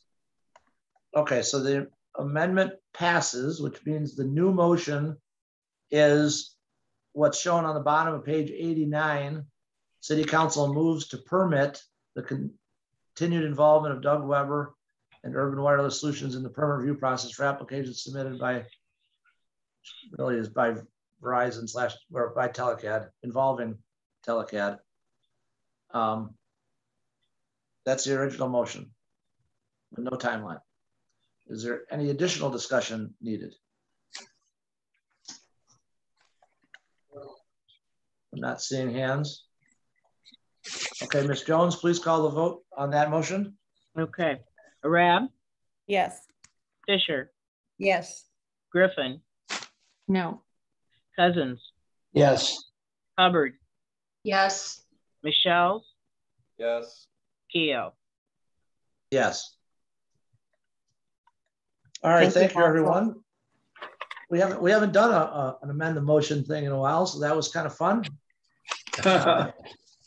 So we are now on to, Michelle, just thank Mr. Weber for his continued disclosure of things to us, and let us know how the relationship and how he's doing as our consultant. So Will do. Thank you very much.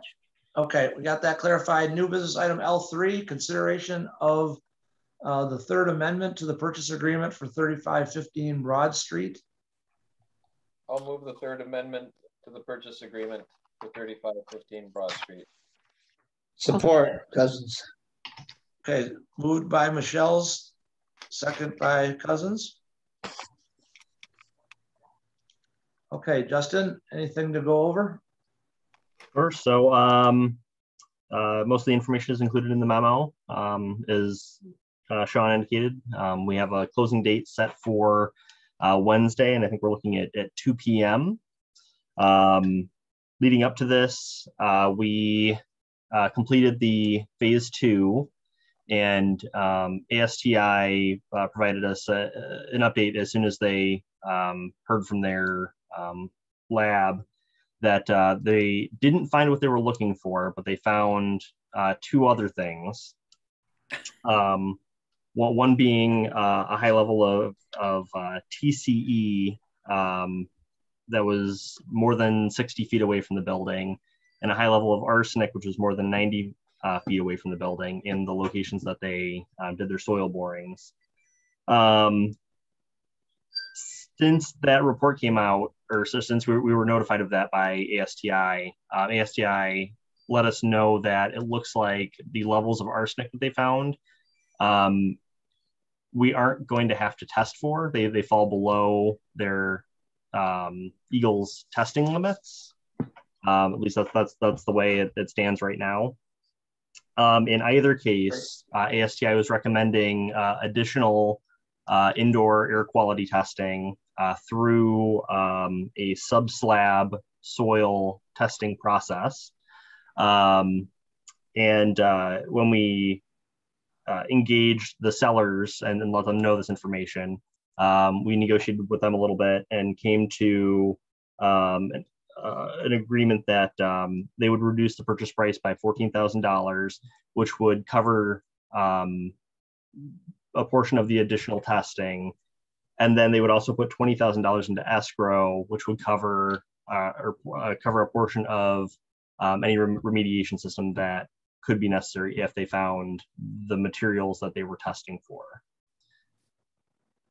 So, which is consistent with what we described as a potential at the last meeting, I believe. Correct. Yep. So that was in accordance with what we discussed at the last meeting. That's what we pitched to the sellers, and that's what we ended up agreeing on. Okay, questions for Justin?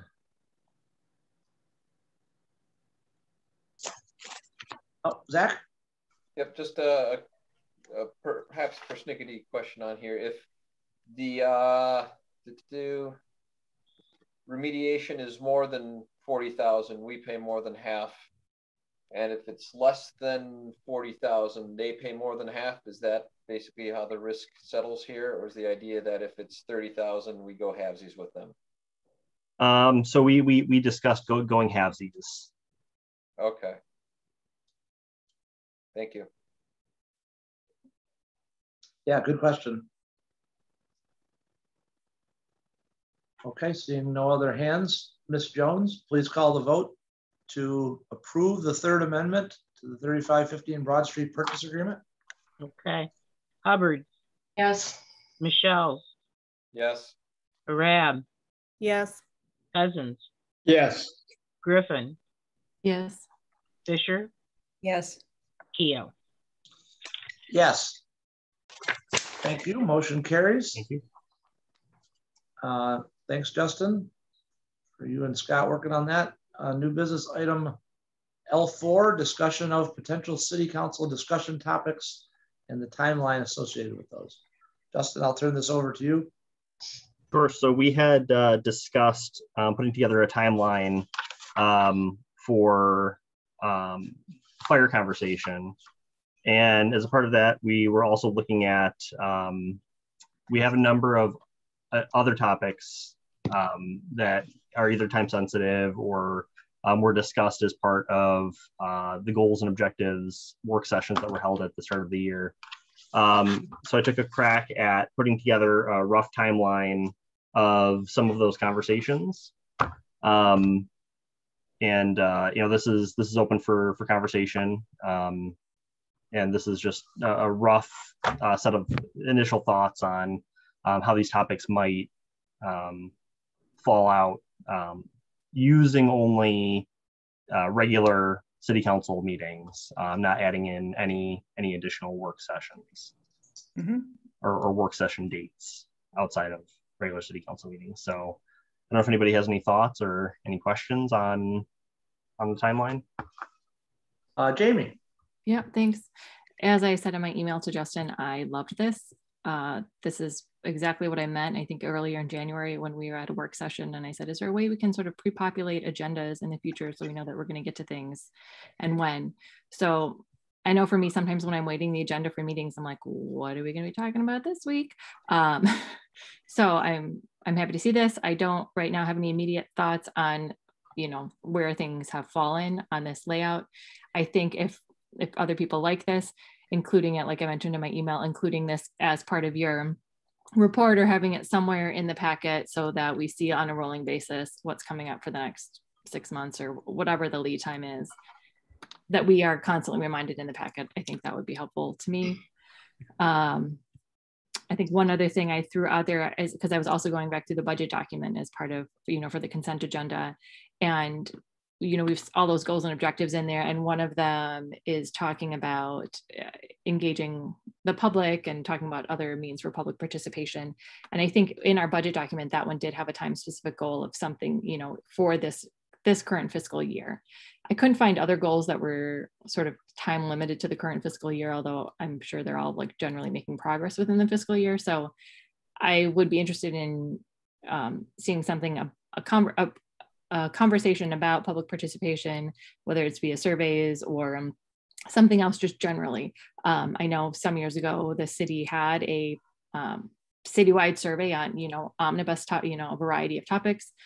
Something like that could be cool. I just want to make sure, given that it was mentioned that we were going to do it in this fiscal year, that we do get to it this fiscal year and anything else that was mentioned in the budget. Those are some initial thoughts. Thanks. Thanks, Jamie. Zach? Just a little detailed question. I know it's a bit advanced. If we wrap up January 10th, fire station, and everyone's happy with what we're doing, what would be the earliest ballot that would go on? I would have to look. I think you might still be able to make it into May. probably pretty tight, right? Yeah. I think the deadline for May is usually February, if I remember, Zach. All right. I don't know the date exactly, but I think it's a February date. That was it. Thank you. Yeah, sure. Okay, well, Justin, good job putting this together. Good job laying it out.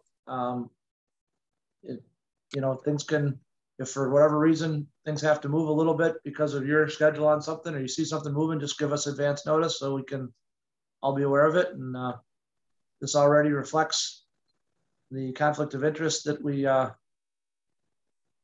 I anticipate us setting a public hearing for on September 13th, and that we referenced in a prior item. So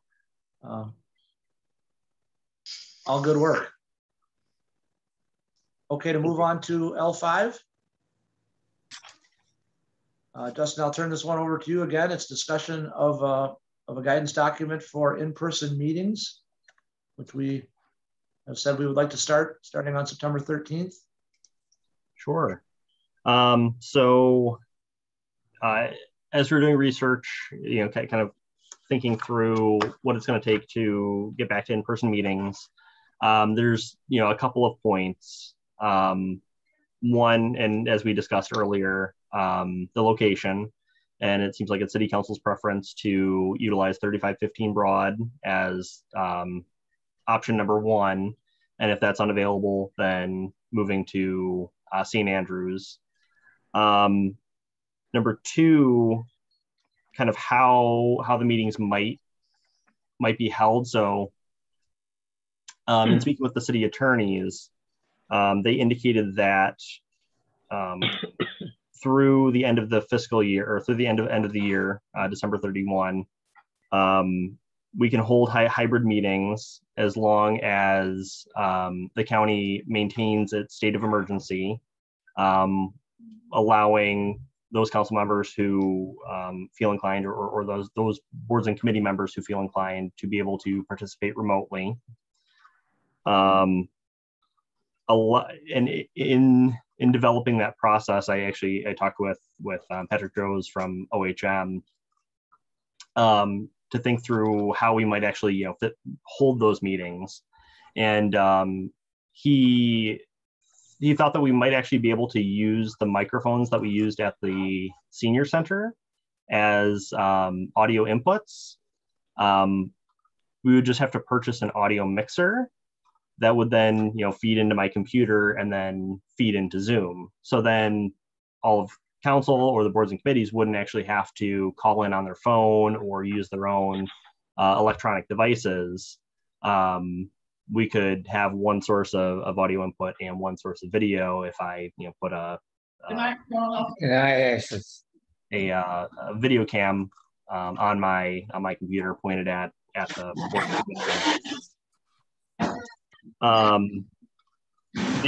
the one question that I think we did have for council is what council's expectations were with regard to coronavirus mitigation measures. So, you know, the kind of what we've heard over the last couple of months is, you know, if you're vaccinated, you aren't obligated to wear a mask. If you aren't vaccinated, wear a mask. Do we take temperatures at the door? You know, what sorts of measures is our council looking to implement as part of a return to in-person meetings?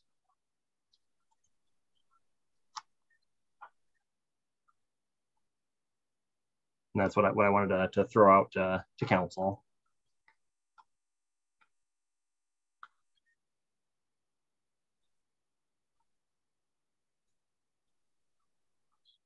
Justin, just. Oh, Paul, you want to go ahead? No, I just said the silence is deafening. well, what I was gonna say, you know,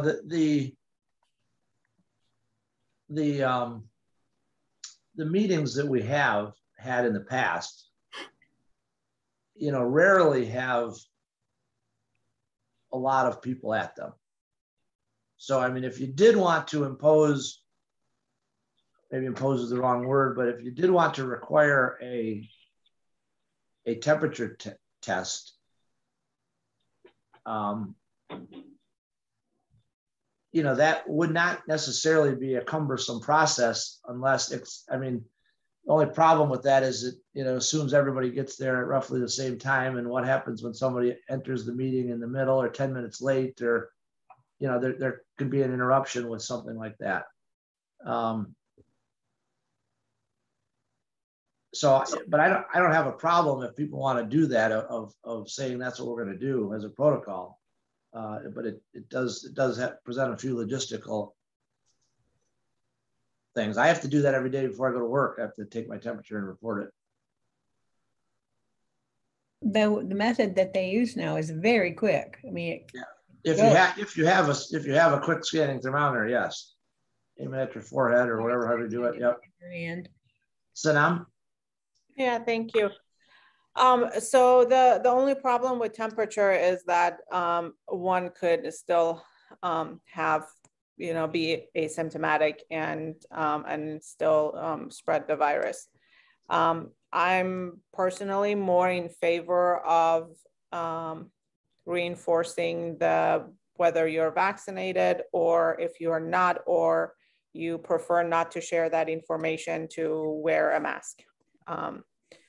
And anybody else who is more comfortable to wear a mask also, or would prefer to wear a mask to do so, that's given. But that with the clarification on HIPAA that that question can be asked and people can show proof of vaccination, I'm more in favor of that, especially as this Delta variant is spreading and spreading fast. I'm also would not be surprised if more mask requirements are coming. We just got one from the University of Michigan that we all have to wear masks again as of 11th. So I would say that yes, if they're not comfortable to showing their proof of vaccination, that's totally fine. They can wear masks. That would be my preference. Okay, I'm okay with that. Jamie? Yep. Yeah, I was also going to mention the UMich just recently announced that masks are required of everybody. My preference, if there are going to be masks, which may be a prudent thing, is that they be required of everybody. And you know, we could even still impose the social distancing. My preference is if there is some requirement that it be of everybody. Mm-hmm. And if there's going to be no requirement, then it applies to everybody, I guess. Well, it is a requirement, right? I mean, the requirement is if you're not vaccinated, you wear a mask. That would apply to everybody. If masks are going to be required of anybody, I think they should be required of everybody. Okay, well, that's different then, right? That's like ignoring the step of whether you've proven your vaccination or not, right? Right. I don't want it to be contingent on that. That's okay. But it was you were implying that it wasn't fair to everyone, or it wasn't being imposed upon everybody. The requirement to present the card, and if you aren't vaccinated, wear a mask, could apply to everybody as well, right? Well, if my original statement wasn't clear, I think I've clarified it. Yeah. Okay.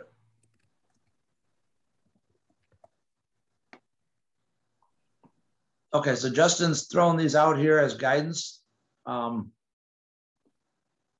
We can, if we want to set some protocol, you know, different than the guidance, I guess we have to figure out how to do that, or make a motion. Or we can bring it back at the next meeting and do that too, just so we get it in place. Yeah, wow. I'm sorry, I didn't see your hand. No, go ahead, Donna. I was just going to say, I just concur with Sanam. I think that's the way to go. Just do it, have everybody do it if that's what we need to do. I know that we just had a meeting for the senior center board, and we had to do that, go back to masks. So I think there's more coming, quite frankly. Yeah.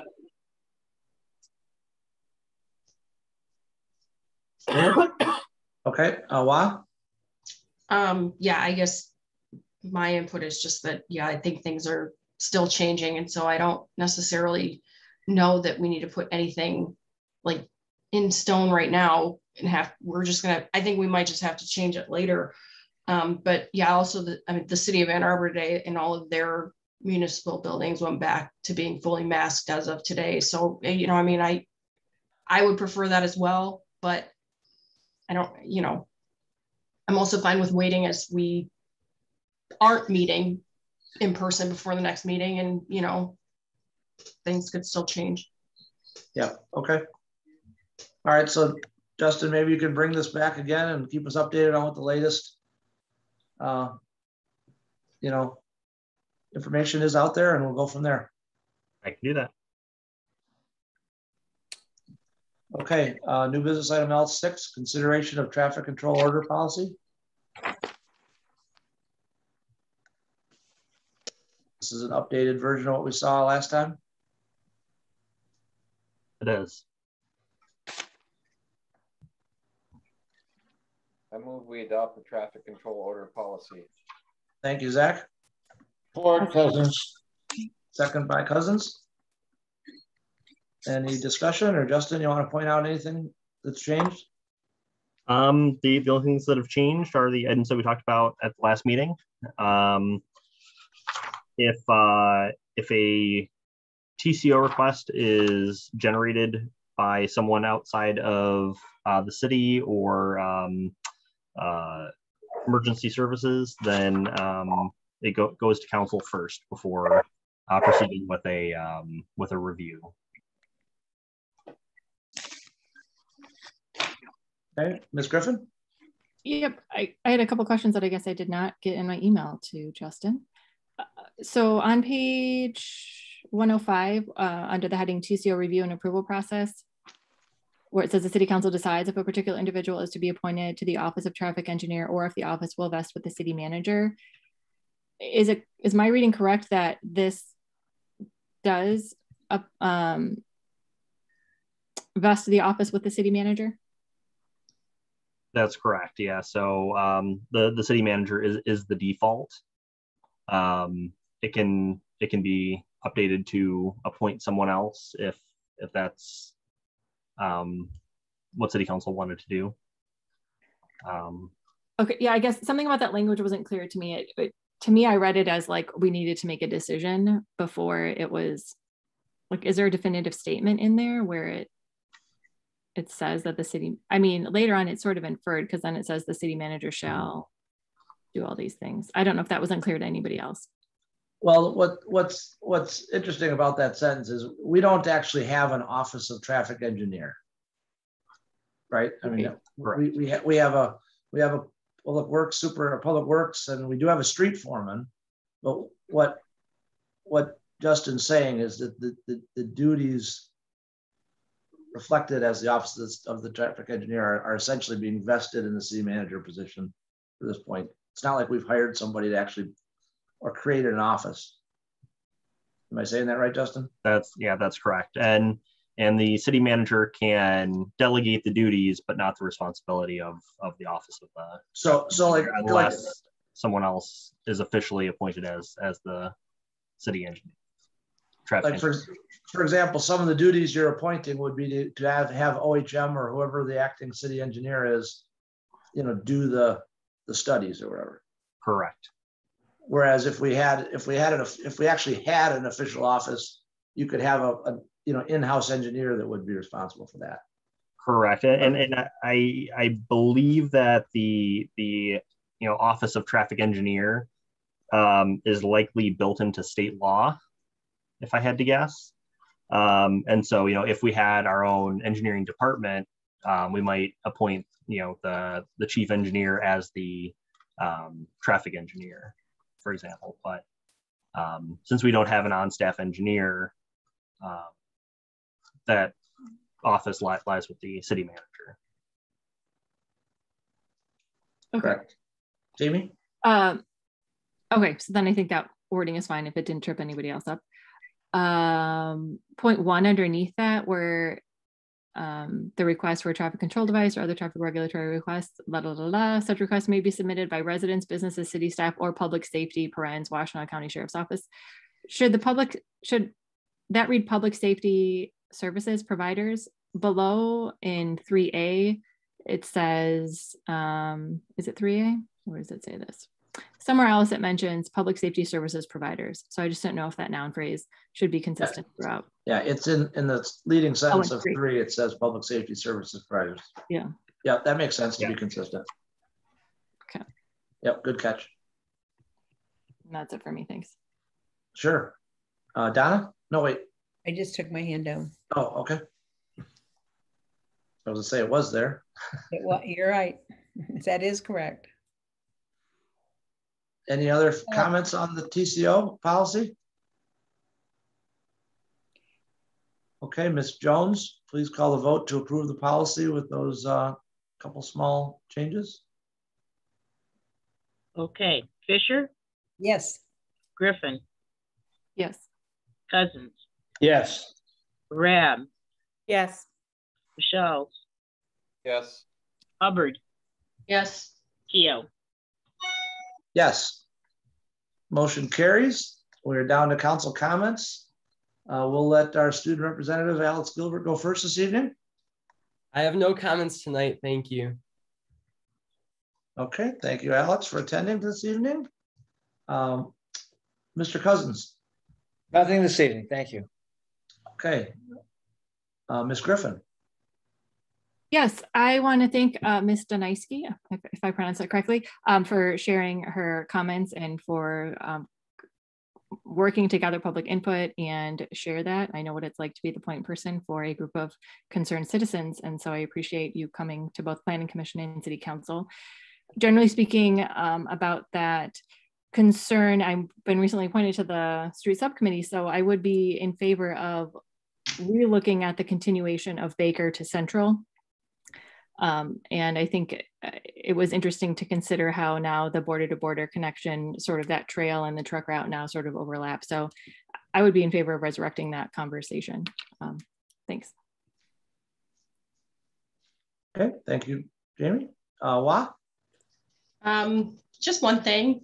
I don't think we're all going to be together again before Sonam welcomes the new addition to her family. So I just want to say that I hope that goes well, and looking forward to meeting your son. Thank you. Thank you, Wah. Zach? I have nothing today. Okay. Sanam? Yeah, thank you so much. And thanks, Wah. That's what I was gonna mention, that I'm glad I lasted through the entire meeting tonight. I wasn't sure if that can happen. But hopefully our son will arrive sometime in the next week or so. And with that, I'll probably miss our August the 23rd meeting. And I look forward to hopefully see everybody in September meeting. Thank you. And last but not least, Ms. Fisher. Yeah, I think some of the comments that Jamie made regarding the taking another look at the streetscape makes sense. I don't know. Having been through it the last time and how divided the community was, it's a tough one. And I think that we, regardless of it being tough, I think we need to discuss it. So we can't just take and move the truck route here, and then these people will be distressed and put it by my house, and I don't want it either, and then put it over by the school and the school can't have it. I don't know what else to do other than to look at a dramatic change. So. Yep. And don't put me on that committee. What's that? Don't put you on that committee. I've done it once. Chicken. I am. That was awful. I remember. I can send you in again. You've had time to rejuvenate. Yeah, right. Okay. We'll send you right back through there. I'm done. Yep. There's a lot to look. People are deceased, so it may be a little easier, but I'm not sure. Well, it's a good point. Well, there's a lot to look at there. We just signed the contract accepting $300,000 or $400,000 of money for the improvement of the truck route, consistent with the engineering, you know, design and such. So we've got a lot to think about on that topic. Indeed. And Donna, your point, you know, your point about if you move it from A to B, you know, we just put bike lanes all up and down Central also. And the goal, you know, the goal of adding them on Broad was to make not just Central safe, but Broad safe. So there's a whole bunch of things that are being done with safety in mind as well. I think that Paul's comments about getting some enforcement out there, I agree with that. Make a lot of sense in the short term, because this isn't going to change overnight. Right. And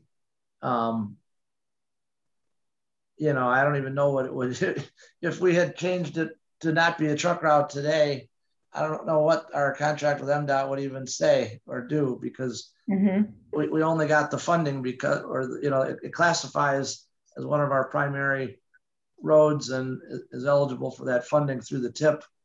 And like I said, there's a whole mouthful of things to try to think about here, but at the foremost is that, you know, we are a small portion of the overall truck route that exists in Washtenaw County. And that doesn't mean we can't control how it goes through the city, but there has been a lot of long-term planning that's put it, you know, where it is and why, and improvements that are being made because of those decisions. So I guess we just need to think about all that. Is there anyone in the audience under non-arranged that would like to speak at 9:14? Seeing none, I will seek a motion for adjournment and thank everybody for participating in the meeting this evening. So moved. Support. Moved by Fisher, support by Michelle's. All those in favor? Aye. Saying aye. Aye. Aye. Happy Dexter Days. Happy Dexter Days, everyone. Look forward to seeing you around the town. Night. Good night. Good night. Good night, everyone.